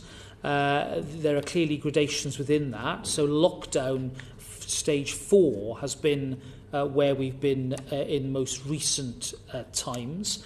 But you can see there that moving down to level 3, for example, then allows a change in the delivery mechanism. So we can have visits, we can reintroduce classroom-based education, we can reintroduce offender management, work and offender behaviour programmes with the appropriate safeguards and adaptations. So in other words, very similar to what you've seen in the community, that the government in Westminster and the Scottish government, the Welsh government have produced a similar scheme within our prisons, and also a scheme that doesn't apply and will not apply uniformly necessarily. It might look different in different prisons according to the prevalence or level of the disease. And therefore I think we have the sufficient flexibility within an agreed and carefully calibrated framework, which was the product of consultation with staff and with the unions, that gives everybody, prisoners included, a high degree of certainty as to how we will manage our way back towards shall we say, back into or forward into a post-COVID scenario. So I do commend that document to the committee. I don't know whether Joe has anything to add to what I've said. Okay. Does that all covered? Should I just come in on the governance, because the Lord Chancellor summed up exactly where we're going. We're very keen to move to the next stage. So at the moment we're developing a number of exceptional delivery models for stage 3. We're agreeing those this week with the trade unions. We also have local prison governors are preparing their local plans to make sure that they are ready to open up, and as soon as those are ready and signed off, we have agreement with the trade unions, and Public Health England are comfortable for individual prisons to move forward, then we can start to relax the regime. So we hope that that will happen within the next few weeks. Right. Just wanted to bring Mr. Butler quickly on regimes before we move on, Mr. McCaskill. Yes, Lord Chancellor, I wonder if we could just touch on the youth estate. You've talked about the male estate and the female estate. I wonder if you could give us the picture in the youth estate, referencing back, for example, self-harm and what's being done to protect mental well-being. And then in terms of regime, we know that in the wider community, school children may not have been going to school, but they've been getting online lessons. The same hasn't been true for the children in our custodial establishments. So I wonder how quickly we might move to them getting a full education offer.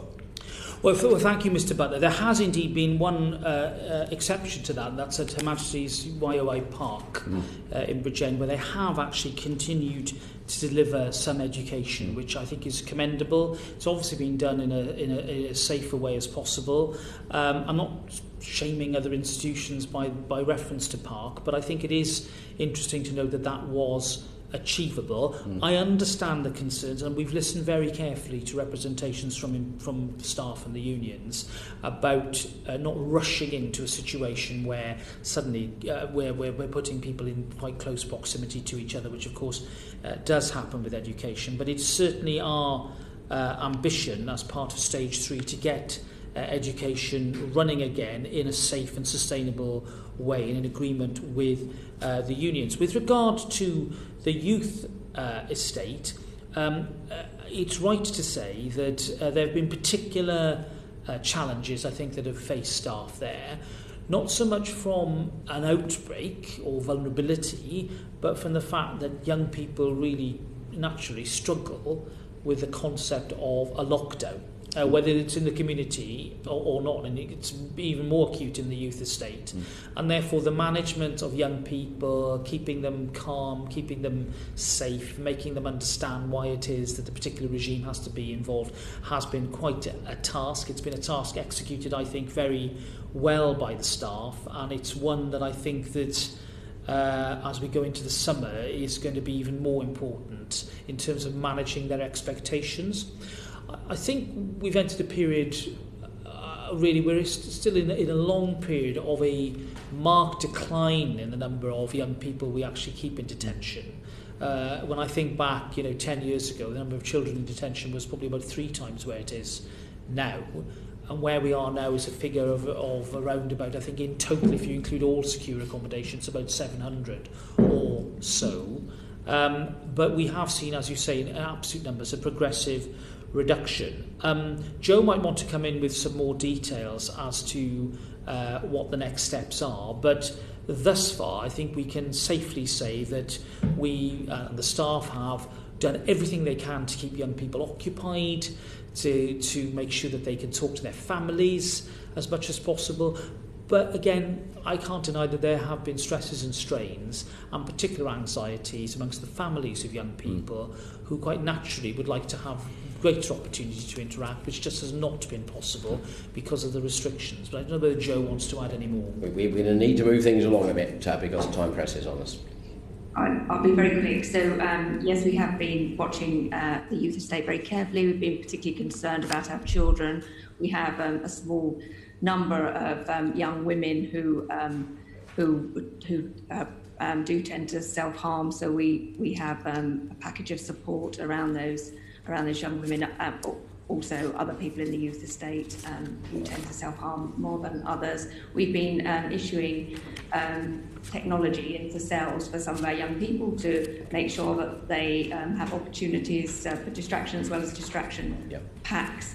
We prioritise them for video hearings as well, video facilities as well, so that they can keep in touch with their families. Okay, that's very helpful. Ms McCaskill, do you want to move on to population issues, I think? Yes, can I ask how many temporary single occupancy cells have been installed? How many are actually in operation? And perhaps also just how much have they cost? Yes, well, I can give you the latest figures as of Monday, Mr McCaskill. We've now had the delivery of 896 units across 26 sites. 477 units have been installed and are ready for use. 289 of them are now being used. We've also opened up an annex at HMP YOI Rochester to hold up to 70 males. 32 cells are currently in use, and it's our intention to go further with regard to that accommodation, because we think it will have some long-term benefits with regard to the way in which we can manage maintenance on the prison estate, and therefore this is not, I'm glad to say, a one-off investment that will only have limited use. It will have, I believe, longer-term benefits. But perhaps Joe can update us with regard to where we are with cost. Yes, thank you, Lord Chancellor. I was just looking for the costs. I don't have the figures in front of me, but I can certainly let the committee have those. And to us, that will be the easiest thing at the same time. Yeah. Okay. Thank you very, very much. Yeah, anything else, Mr McCaskill? Thank you very much, Mr Slaughter. Then Dr Bunning. Just if I may, if we're on the figures, so about 289 temporary cells of the 2,000 promised are in use at the moment. Is that right? That's right. 300 or so. Yeah, just under 300. About 300. Question on that: do you think that's good progress? Sort of 3 months into the COVID crisis, and the other thing we obviously looked at in terms of numbers was the early release scheme. Yes. Builders 4,000, I think, revised down to 2,000, and that's the number of tags that were purchased. And the latest figure I saw for that was about 150 plus. Yes. Is that right? And do you think that's a success so far? In a nutshell, yes. I think the combined approach of increasing capacity, shutting down capacity that was particularly unsuitable in COVID circumstances was absolutely the right way to go. And again, Joe can testify to this, but I was extremely anxious to push extra capacity from the earliest stage. I take into account the fact that these things need to be properly procured, and we need to make sure that we obtain the sort of accommodation that, whilst it might not be permanent in the sense that it is a permanent construction, is very akin to a lot of the constructions that we do have, particularly on the open estate. And this is capacity that is being used at Category D level. The next stage is for me to scale up temporary accommodation at Category C level.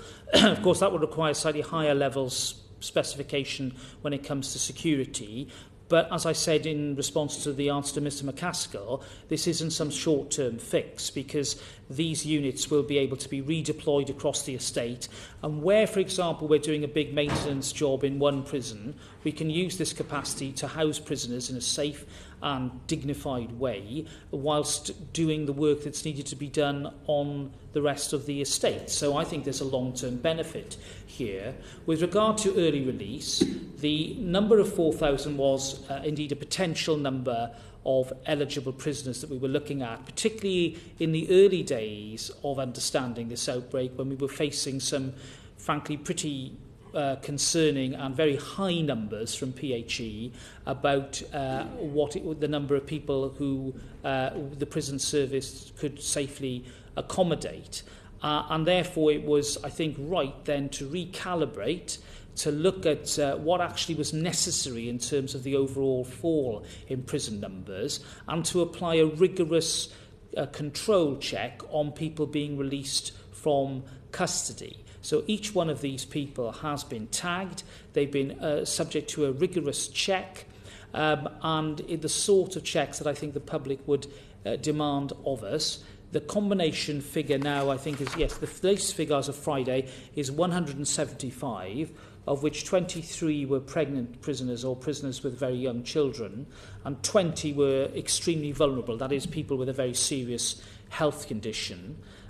So whilst the total might, in the context of the whole pandemic, look like a low one, it must be accompanied by the fact that since February, when we were, I think, near to 84,000 prisoners, the numbers on the prison estate in total have now dropped by about 4,000, and they stand at about 79,500 as we speak.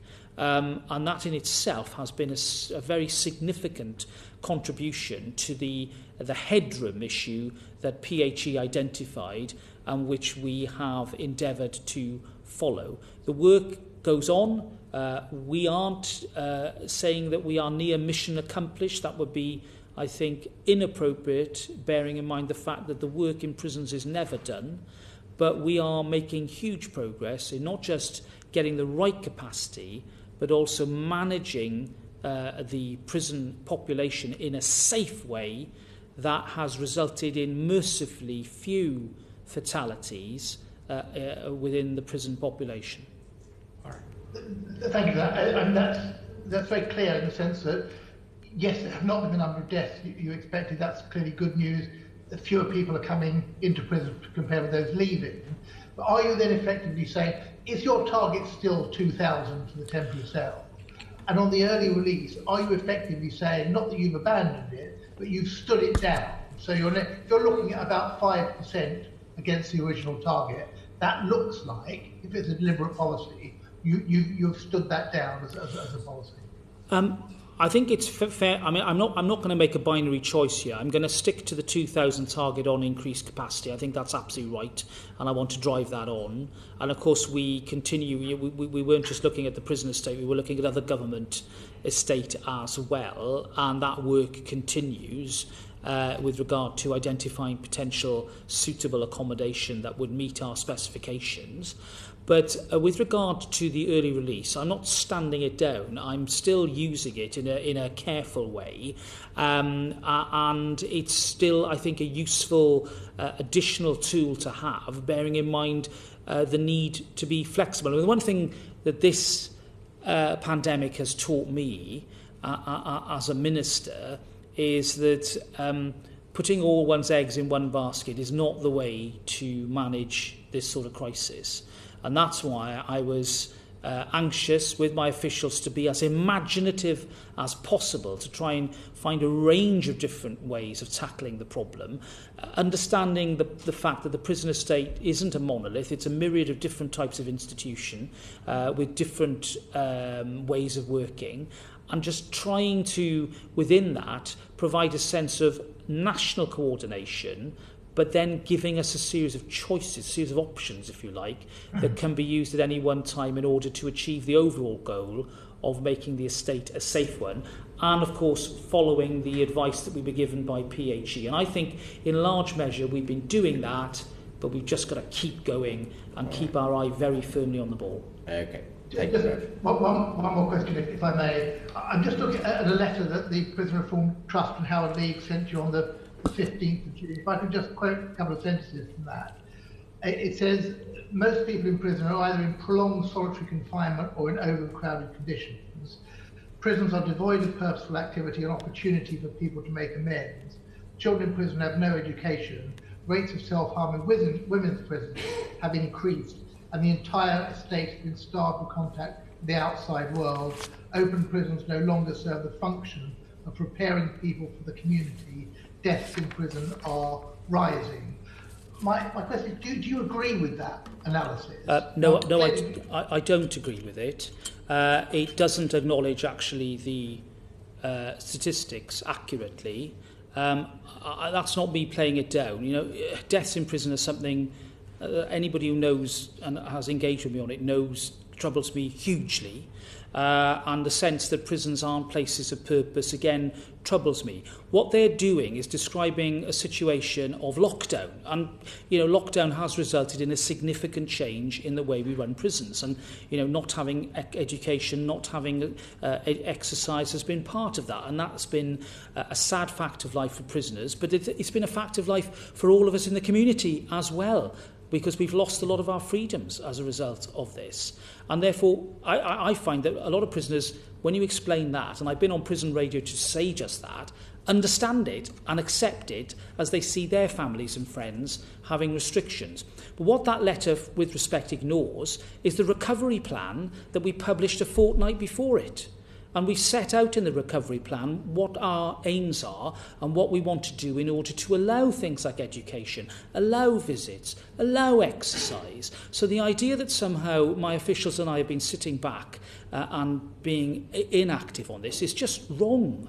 And rather than sending letters that, if you like, emphasise the problems and the challenges which are there and which we all know about, I think what we need is a sense of constructive working together on these issues, identifying the problems, being honest about them, as I hope you think I have been, and then doing something about it. And that's what the recovery plan does. And now, as we move in the community into a new phase in July, I want to see that happening in our prisons too, but in a way that is safe and saves lives. Okay.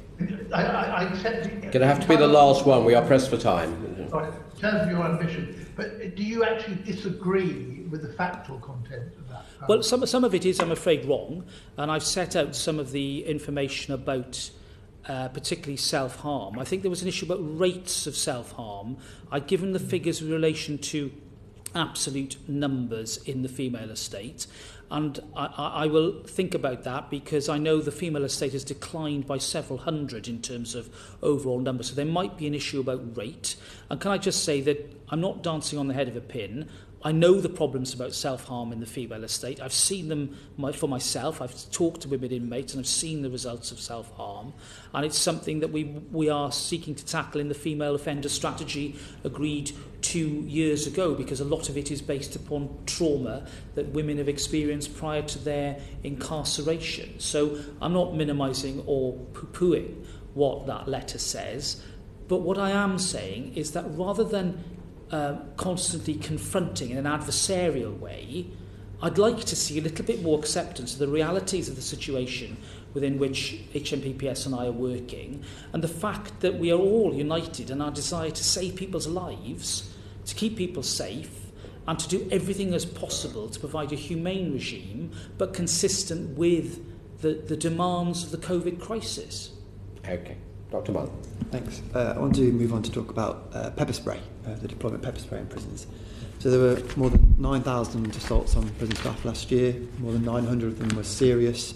I've seen recent examples of prison officers being jumped on their head by a prisoner with both feet, being assaulted by a 12-inch metal bar, having been given a concussion from a prisoner swinging a billiard ball in a sock. These are just some of the things that you can quite easily see reported in the media. To what extent was those kind of incidents part of why you think it's important that we do give prison staff the option to deploy pepper spray?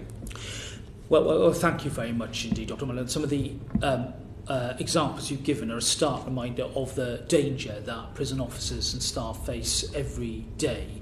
And some of the incidents of assault have been frankly appalling. I, for one, have been a very active supporter of using the prosecutorial system to deal with these assaults, which can often result in life-threatening injury.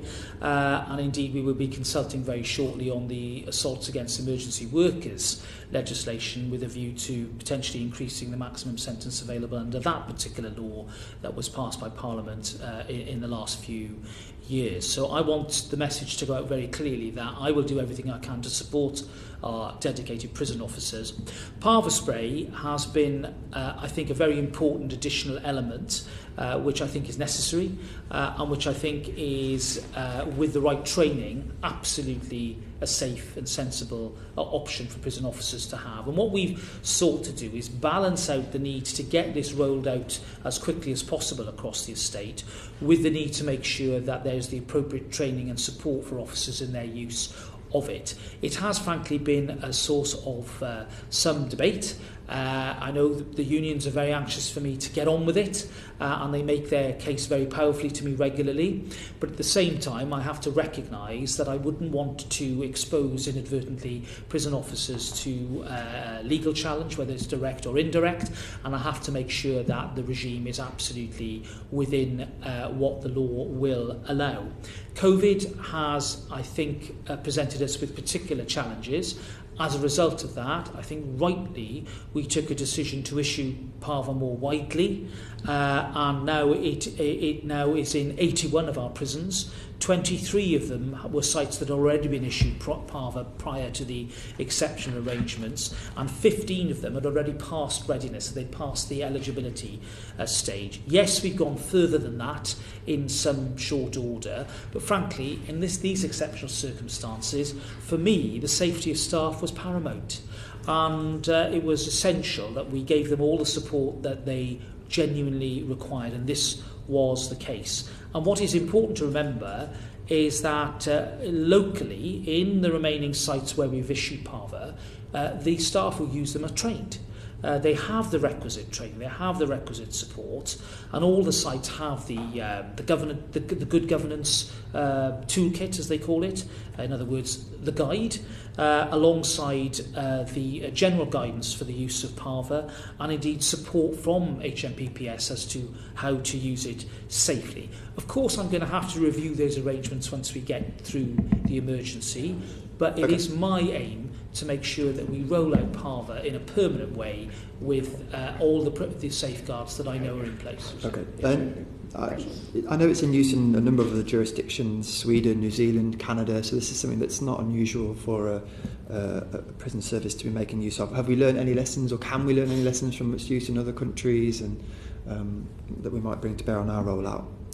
Well, yeah, I do think that already we've learned from those other jurisdictions about how a proportionate use of that type of spray really can not just protect prison officers, but actually to a greater sense of order as well within our prisons. And therefore, we've taken that learning, we continue to adapt it, we constantly look at the data that we get from the use of it. I think the latest information I have is that since the 21st of April, there were 28 PAVA recorded incidents, but of those, in only 12 of them was the spray actually administered. And again, that will show you that just because a PAVA implement is drawn, it isn't then inevitable it is going to be administered. And that, I think, can give people a high degree of confidence that the approved techniques are being adhered to, and that, of course, any failure to do so means that there's a chain of accountability about these things. And prison officers know that. We're monitoring the use of force. We've got a national tactical response group. We are using that to monitor across the system what is happening. And I'm confident that as a result of what we've done, we will keep staff safe and frankly keep prisoners safe as well. I think I would echo those sentiments and the value of its use. I guess the obvious question that arises is that whilst of course COVID has produced challenging circumstances, those circumstances, particularly in relation to the high degree of lockdown, the reduced interaction of prisoners, might not lend themselves to increased risk of violent incidents. And so there is that obvious question of, was there necessarily, whilst I support the use of it, what would be the justification for making the rollout quicker if perhaps there wasn't necessarily a COVID-related increases in violence or behaviours you might want to control? Again, Joe Farrar might have a view about this, but I think my instinctive response to that is, yes, you're right about the number of assaults. They've actually gone down as a result of what has happened. But I think the fear was that this COVID isn't just a physical danger, it's also a mental challenge to us all, because it's the fear of the spread of the outbreak that can cause anxiety, can cause instability. And in an institution like a prison, it only takes a few things to suddenly spark a problem. And prison officers have jailcraft, they have the ability to de-escalate and diffuse hundreds of problems a day, and they do it quietly and they do it in a brilliant way. But there come moments when suddenly a little thing can spark something quite significant. And I think it was felt, and I certainly shared that view, that having this extra element at the disposal of prison officers at this particular time was frankly the right thing to do. Okay. I just want to ask... Sorry, go on, Jo. Sorry. Yeah, very quickly, please. Very quickly. Yes, so at the beginning of this, when we assessed the situation, we had never been in a situation before where we were going to lock down prisons for such a prolonged period of time. Yeah. Obviously, we were worried about what might happen in the estate and wanted to make sure that we had the necessary protections in place to make sure our staff were safe and minimise the risk of disorder. It has been a very exceptional time, but we are looking to continue the rollout of PAVA as we promised as soon as this outbreak is over. Okay. I just want to ask about the MOJ Equality Impact Assessment, and I think it's important to have on the record that whilst it did identify in pure numbers sense an increased use or deployment in relation to prisoners of BME background. The study was very clear in saying that the sample sizes and the individuals concerned were too small to draw any conclusion actually about the use of this tool in relation to particular ethnicities. But we do know when we look more broadly at the use of force, there is better evidence base that it is not necessarily deployed in a proportionate manner. And so in relation to that, what steps do you think are appropriate for you to take to monitor the wider rollout of that tool and whether it does translate to a disproportionate use? Well, it's clearly very important that we not just monitor it, but actually take appropriate action if we think that the disproportionate use of force is as a result of a systemic problem or failure. And that's why the National Tactical Response Group, we've also got the National Dog and Technical Support Group as well, another form of restraint, of course, the use of prison dogs, allows us to look at the data and then to not just crunch the numbers but ask the question why, and it's through those national bodies that I think we can improve. So we already have within our staff training programme unconscious bias training that is mandatory for all staff, but we're also developing more training based upon the evidence to improve that awareness about the fact that whether we like it or not we carry biases, and therefore adjusting our behaviour to take that into account has to be part of it. I think it would be perhaps wrong of me not to take this chance to say that when it comes to BAME and the criminal justice system, we still have a heck of a challenge ahead of us. We are making progress. A lot of the recommendations made in the Lamry Review have been implemented. I think 16 of the 35 have been completed, but I want to get on with completing the rest within the next year. I think we can do that. And I think that that means that that body of work can be properly completed, and we can play our part, of course, as we develop our new independent review and take the work forward to make sure that we are as effective as possible in providing a criminal justice system that is provides equality for everybody within the law. Okay. Understood. Thank you very much, Dr. Thank you. Mr. Butler. I wonder if we could move on to probation, Lord Chancellor, and specifically your recent announcement that you're going to bring pretty much all probation services back under the control of the National Probation Service. I don't want to ask you to rehearse the same arguments again, not least because of the limited time we have remaining this afternoon, but I do recall that you mentioned that the coronavirus crisis had been one of the triggers for that decision. Private sector providers were given very little notice of the potential change of heart. I wonder if you could just explain a little bit more why they were given so little notice and so little option to potentially put forward alternatives which they felt were sustainable. And given that there was such a big shift in focus away from the private sector, does that worry you at all that there may be now a lack of trust in the future when the ministry has given an undertaking that is then, I'm afraid the only way to bluntly put it is reversed? Well, I think it's a fair question to ask, Mr. Butler, but we had to make decisions under extreme pressure. The probation reform programme was announced when I was Minister of State last year by my predecessor, so that was about a year ago. The aspiration then had been to complete the reforms by the spring of next year. That clearly became, frankly, an ambitious target. I wanted honesty from my officials, and they told me that, frankly, summer of 21 was when it was going to be achieved by. So we already had, I think, a necessary adjustment in terms of the timetable. We made the announcement relating to the bulk of the work as opposed to the unpaid work provisions and those parts that we wanted the private sector to still be involved with.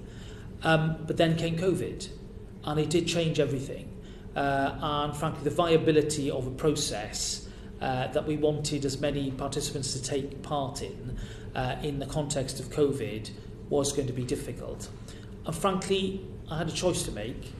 Should I just postpone the reforms off into the blue yonder, or should I keep to the timetable that we had publicly set ourselves, which had already been slightly adjusted in any event? I decided that it was right to keep to the timetable. Why? Because I have a wide duty, not just to those parts of the system that provide the services that the CRC's provided, but also to the National Probation Service as well, and the need to make sure that any transition period was as smooth and as non-disruptive as possible. And I took the judgment that it would not be right for me to, in effect, keep things in suspended animation, running a system that I think had run its course, and promising change but not then delivering it.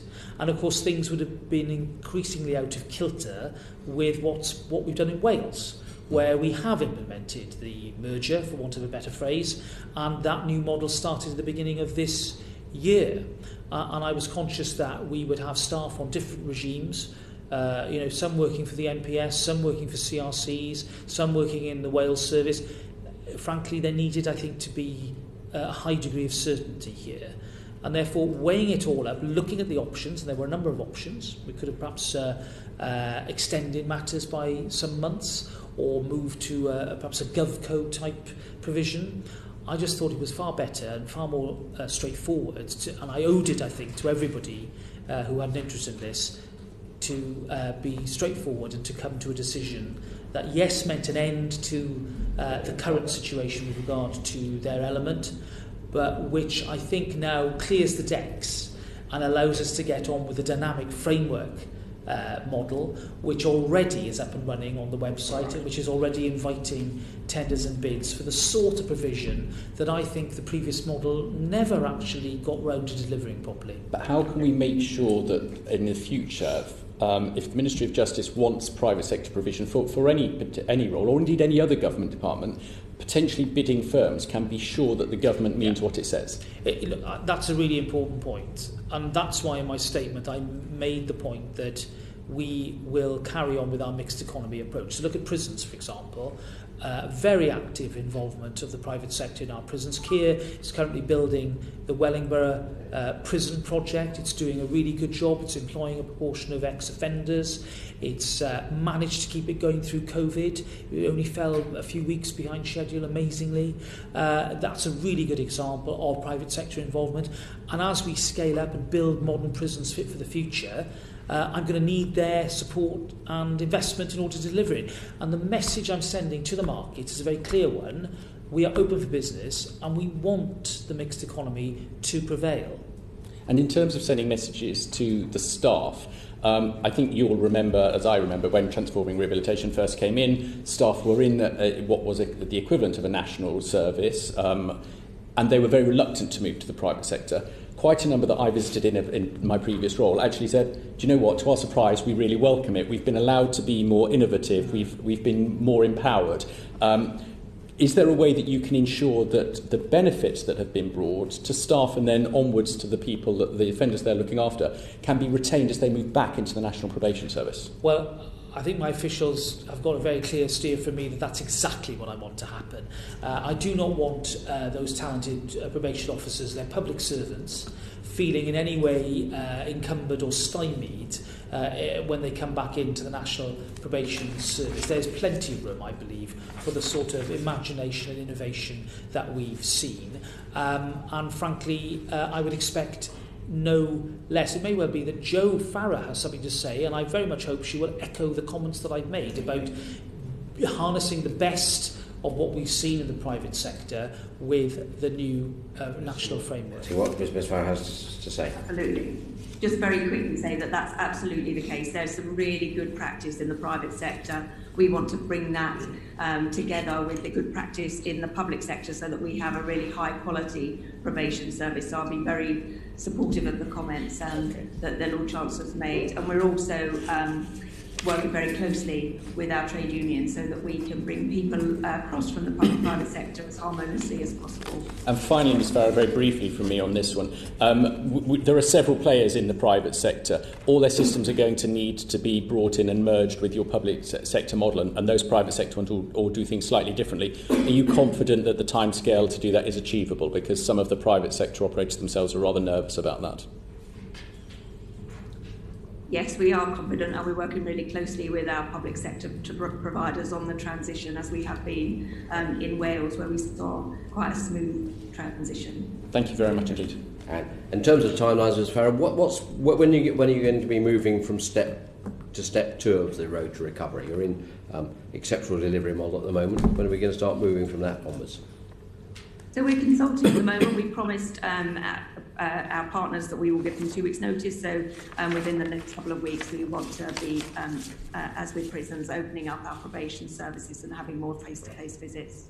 And when can I was going to say, because when can we expect to return to something like normal levels of supervision? Because at the moment, it's very limited indeed.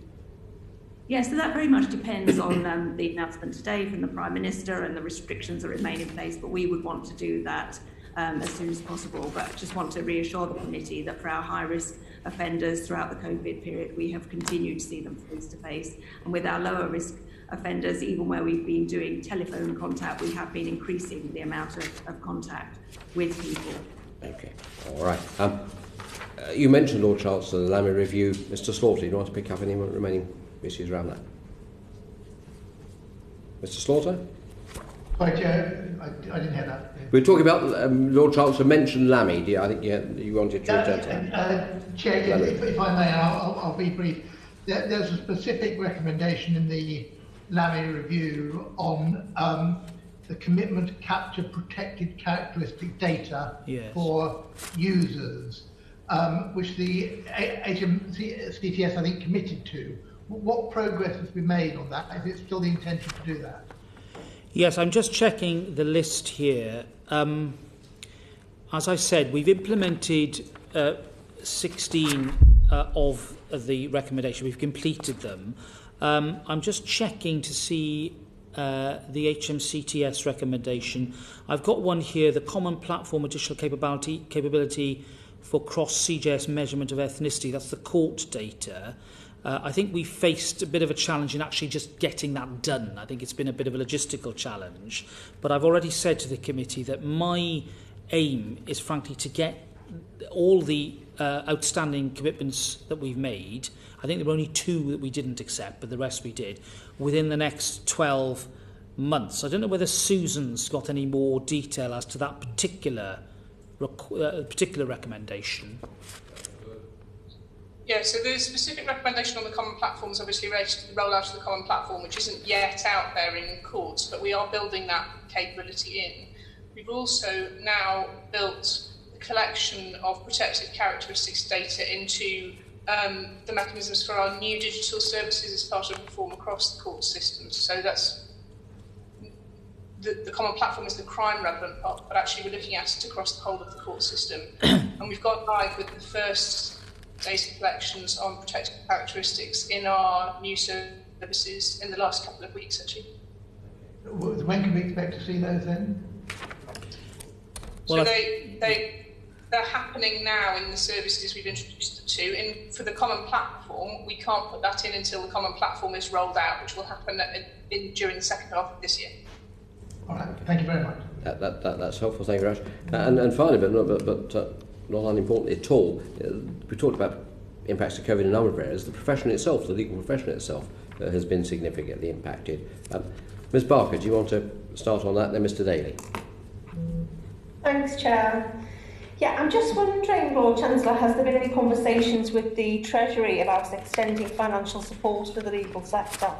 Oh yes, there have been many conversations and they continue. I think the challenge has been to try and devise a scheme that is particularly bespoke for the legal profession, and indeed there are differences between the solicitors and the barristers' professions, that fits into the overall welcome approach that the Treasury has taken to support millions of jobs and thousands of businesses.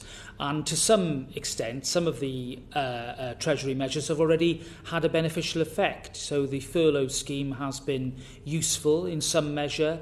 The bounce back scheme has been also used, as have other measures. I think what has been particularly difficult for the legal professions has been cash flow, and particularly with regard to legal aid. I have instructed my officials in the Legal Aid Agency to do everything they can to help improve that cash flow in a revenue neutral way. In other words, money that would go to firms in the normal course of events because of the work they do, I think should continue to flow as much as possible, whether it's unpaid bills, whether it's potential advance payments, whether it's hardship payments.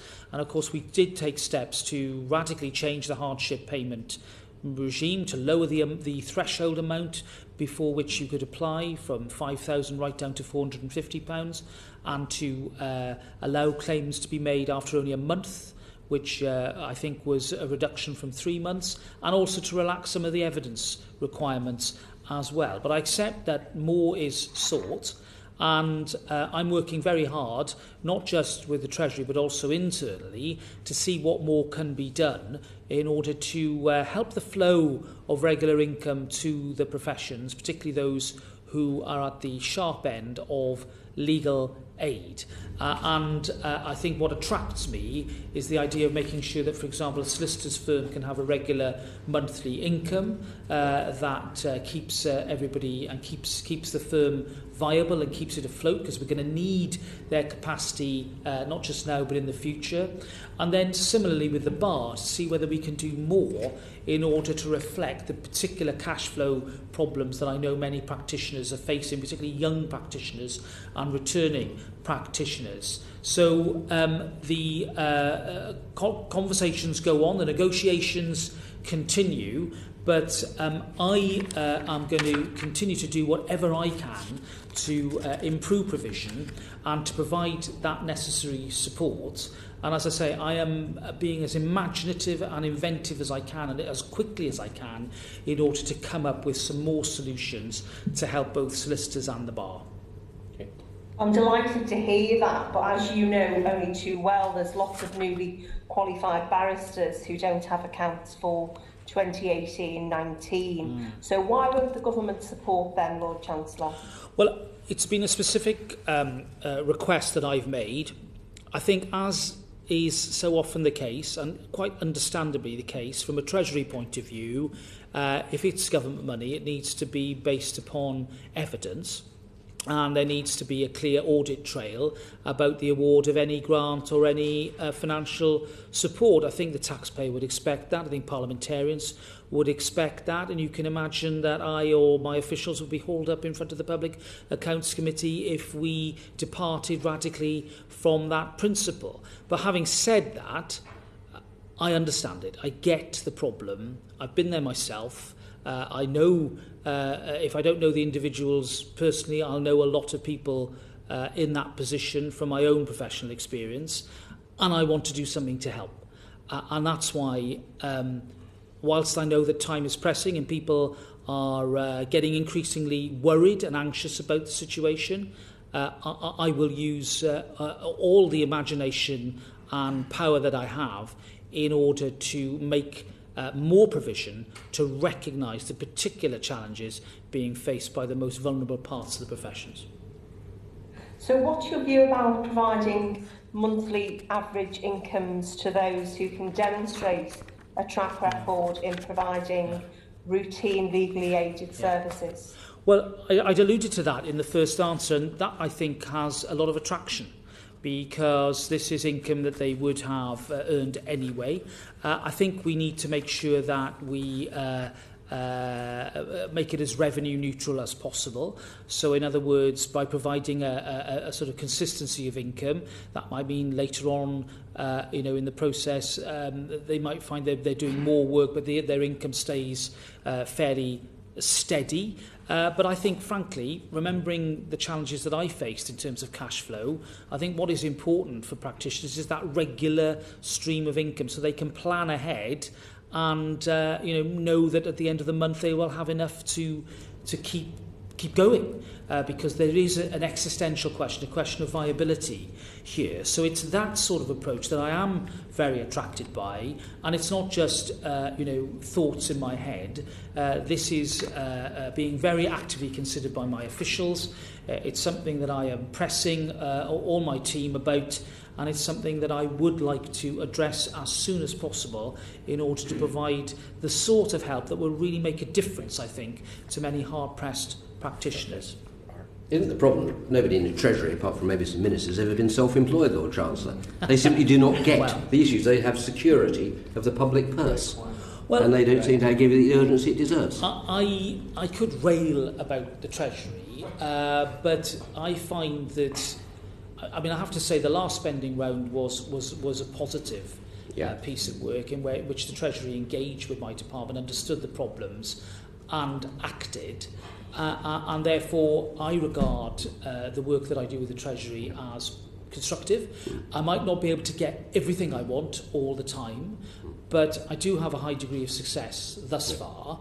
And whilst, again, I'm not going to sit here and breezily, confidently say that I can get everything I want, we'll find a way. I am going to work hard to find a way to provide that extra support that I know is needed. Mr. Daly.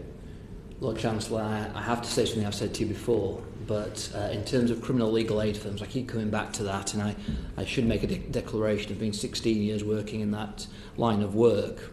But in terms, I'm very, very pleased to hear about the potential for some form of monthly sustainable income. One of the suggestions in terms of criminal legal aid was that you take a period of time going back from the start of the lockdown of the court system, so say 3-6 months. You look at the average monthly payment criminal solicitors have received for that period of time. They would continue to receive that through this period because it is cash flow that is the issue. And I think both me and you know that there are ways of recouping that money within, say, the next 6 to 12 months as well. I just wonder whether that, I don't know whether I can tempt you, Lord Chancellor, whether that has any merits, do you think? Well, look, I think you put the case very strongly. As I say, it would be, I think, wrong of me to just sort of make on the hoof commitments. I'm working as hard as I can to not just look at it from the avenue of that sort of support, but also through the courts recovery programme to provide the case flow. Now, my primary interest has to be the public interest, but there is a benefit here for the professions in order to be able to work, and therefore increasing capacity, increasing that case flow will of course bring its own rewards to hard-working legal practitioners who help keep the system going day in, day out. Have there been any discussions with the Treasury regarding business rate support for firms and solicitors, business rate relief support? That's an issue that many firms talk to me about. Yes, indeed, and it's one of the specific points that I've made. The difficulty with that is that, of course, the business rates scheme was designed for a particular part of the economy and particular types of outlets, so retail types of outlets, and particularly the catering and restaurant and pub industry, which, of course, was going to be always acutely affected by an inability to trade from their premises. Professional services are somewhat different. We have to acknowledge that.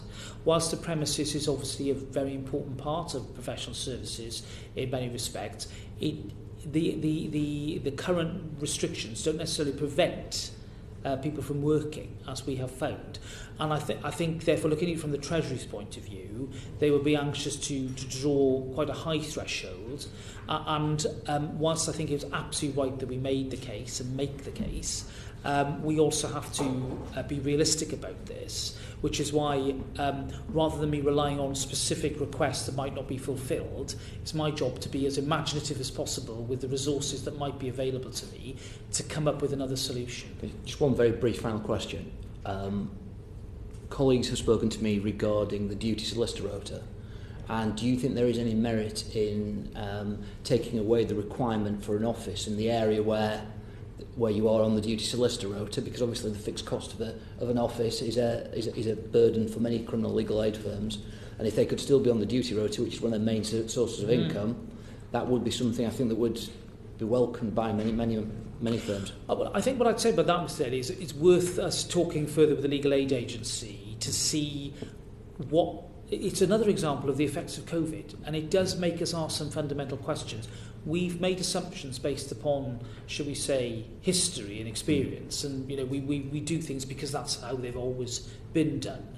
This crisis has meant that we've had to change the way we do things, and there are plenty of aspects of it that make me and others ask the question, well, just because we've always done them like that, is it the best way to do it? So I think that sort of detailed conversation is something we need to take up directly, and we can, with my help, you can engage directly with the legal aid agency about aspects of the duty solicitor scheme and its administration. Thank you. Thank you, Chair. That's very helpful, Lord Charles, because ultimately, as the courts come back on stream or whatever, unless we've got the infrastructure of the profession to do the work in those courts on the criminal, on the legally aided work, none of it comes to anything, does it? Well, that's absolutely right. And, being as long in the tooth as me in the profession, I saw the problems that were being wrought upon criminal legal aid in the noughties by the previous Labour government. Yes. And I saw a progressive decline in young people coming into the criminal bar then. So this problem is, I'm afraid, not of recent creation. Perhaps all the more reason, though, that we need to think that we look at a fresh look once as COVID passes to how we approach and support this. I agree with that, Sir Bob. Thank you very much. Well, Lord Chancellor, very grateful to you, to Ms Ackland-Hood and to Ms Farrar for your time and for your evidence. I do know that the staff in both the prison service and probation service and the court service are working immensely hard under stressful situations. I know the committee will want, through you, to thank all of them for what they are doing. But we appreciate your time. We're very grateful as always for your time and courtesy, Lord Chancellor. Thank you very much. Thank you. Your session is concluded. Order. Proceeding has ended.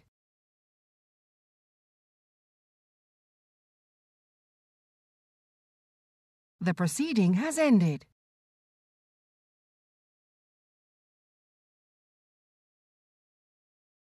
The proceeding has ended.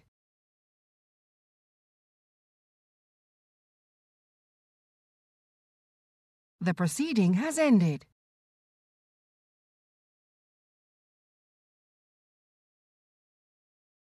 The proceeding has ended.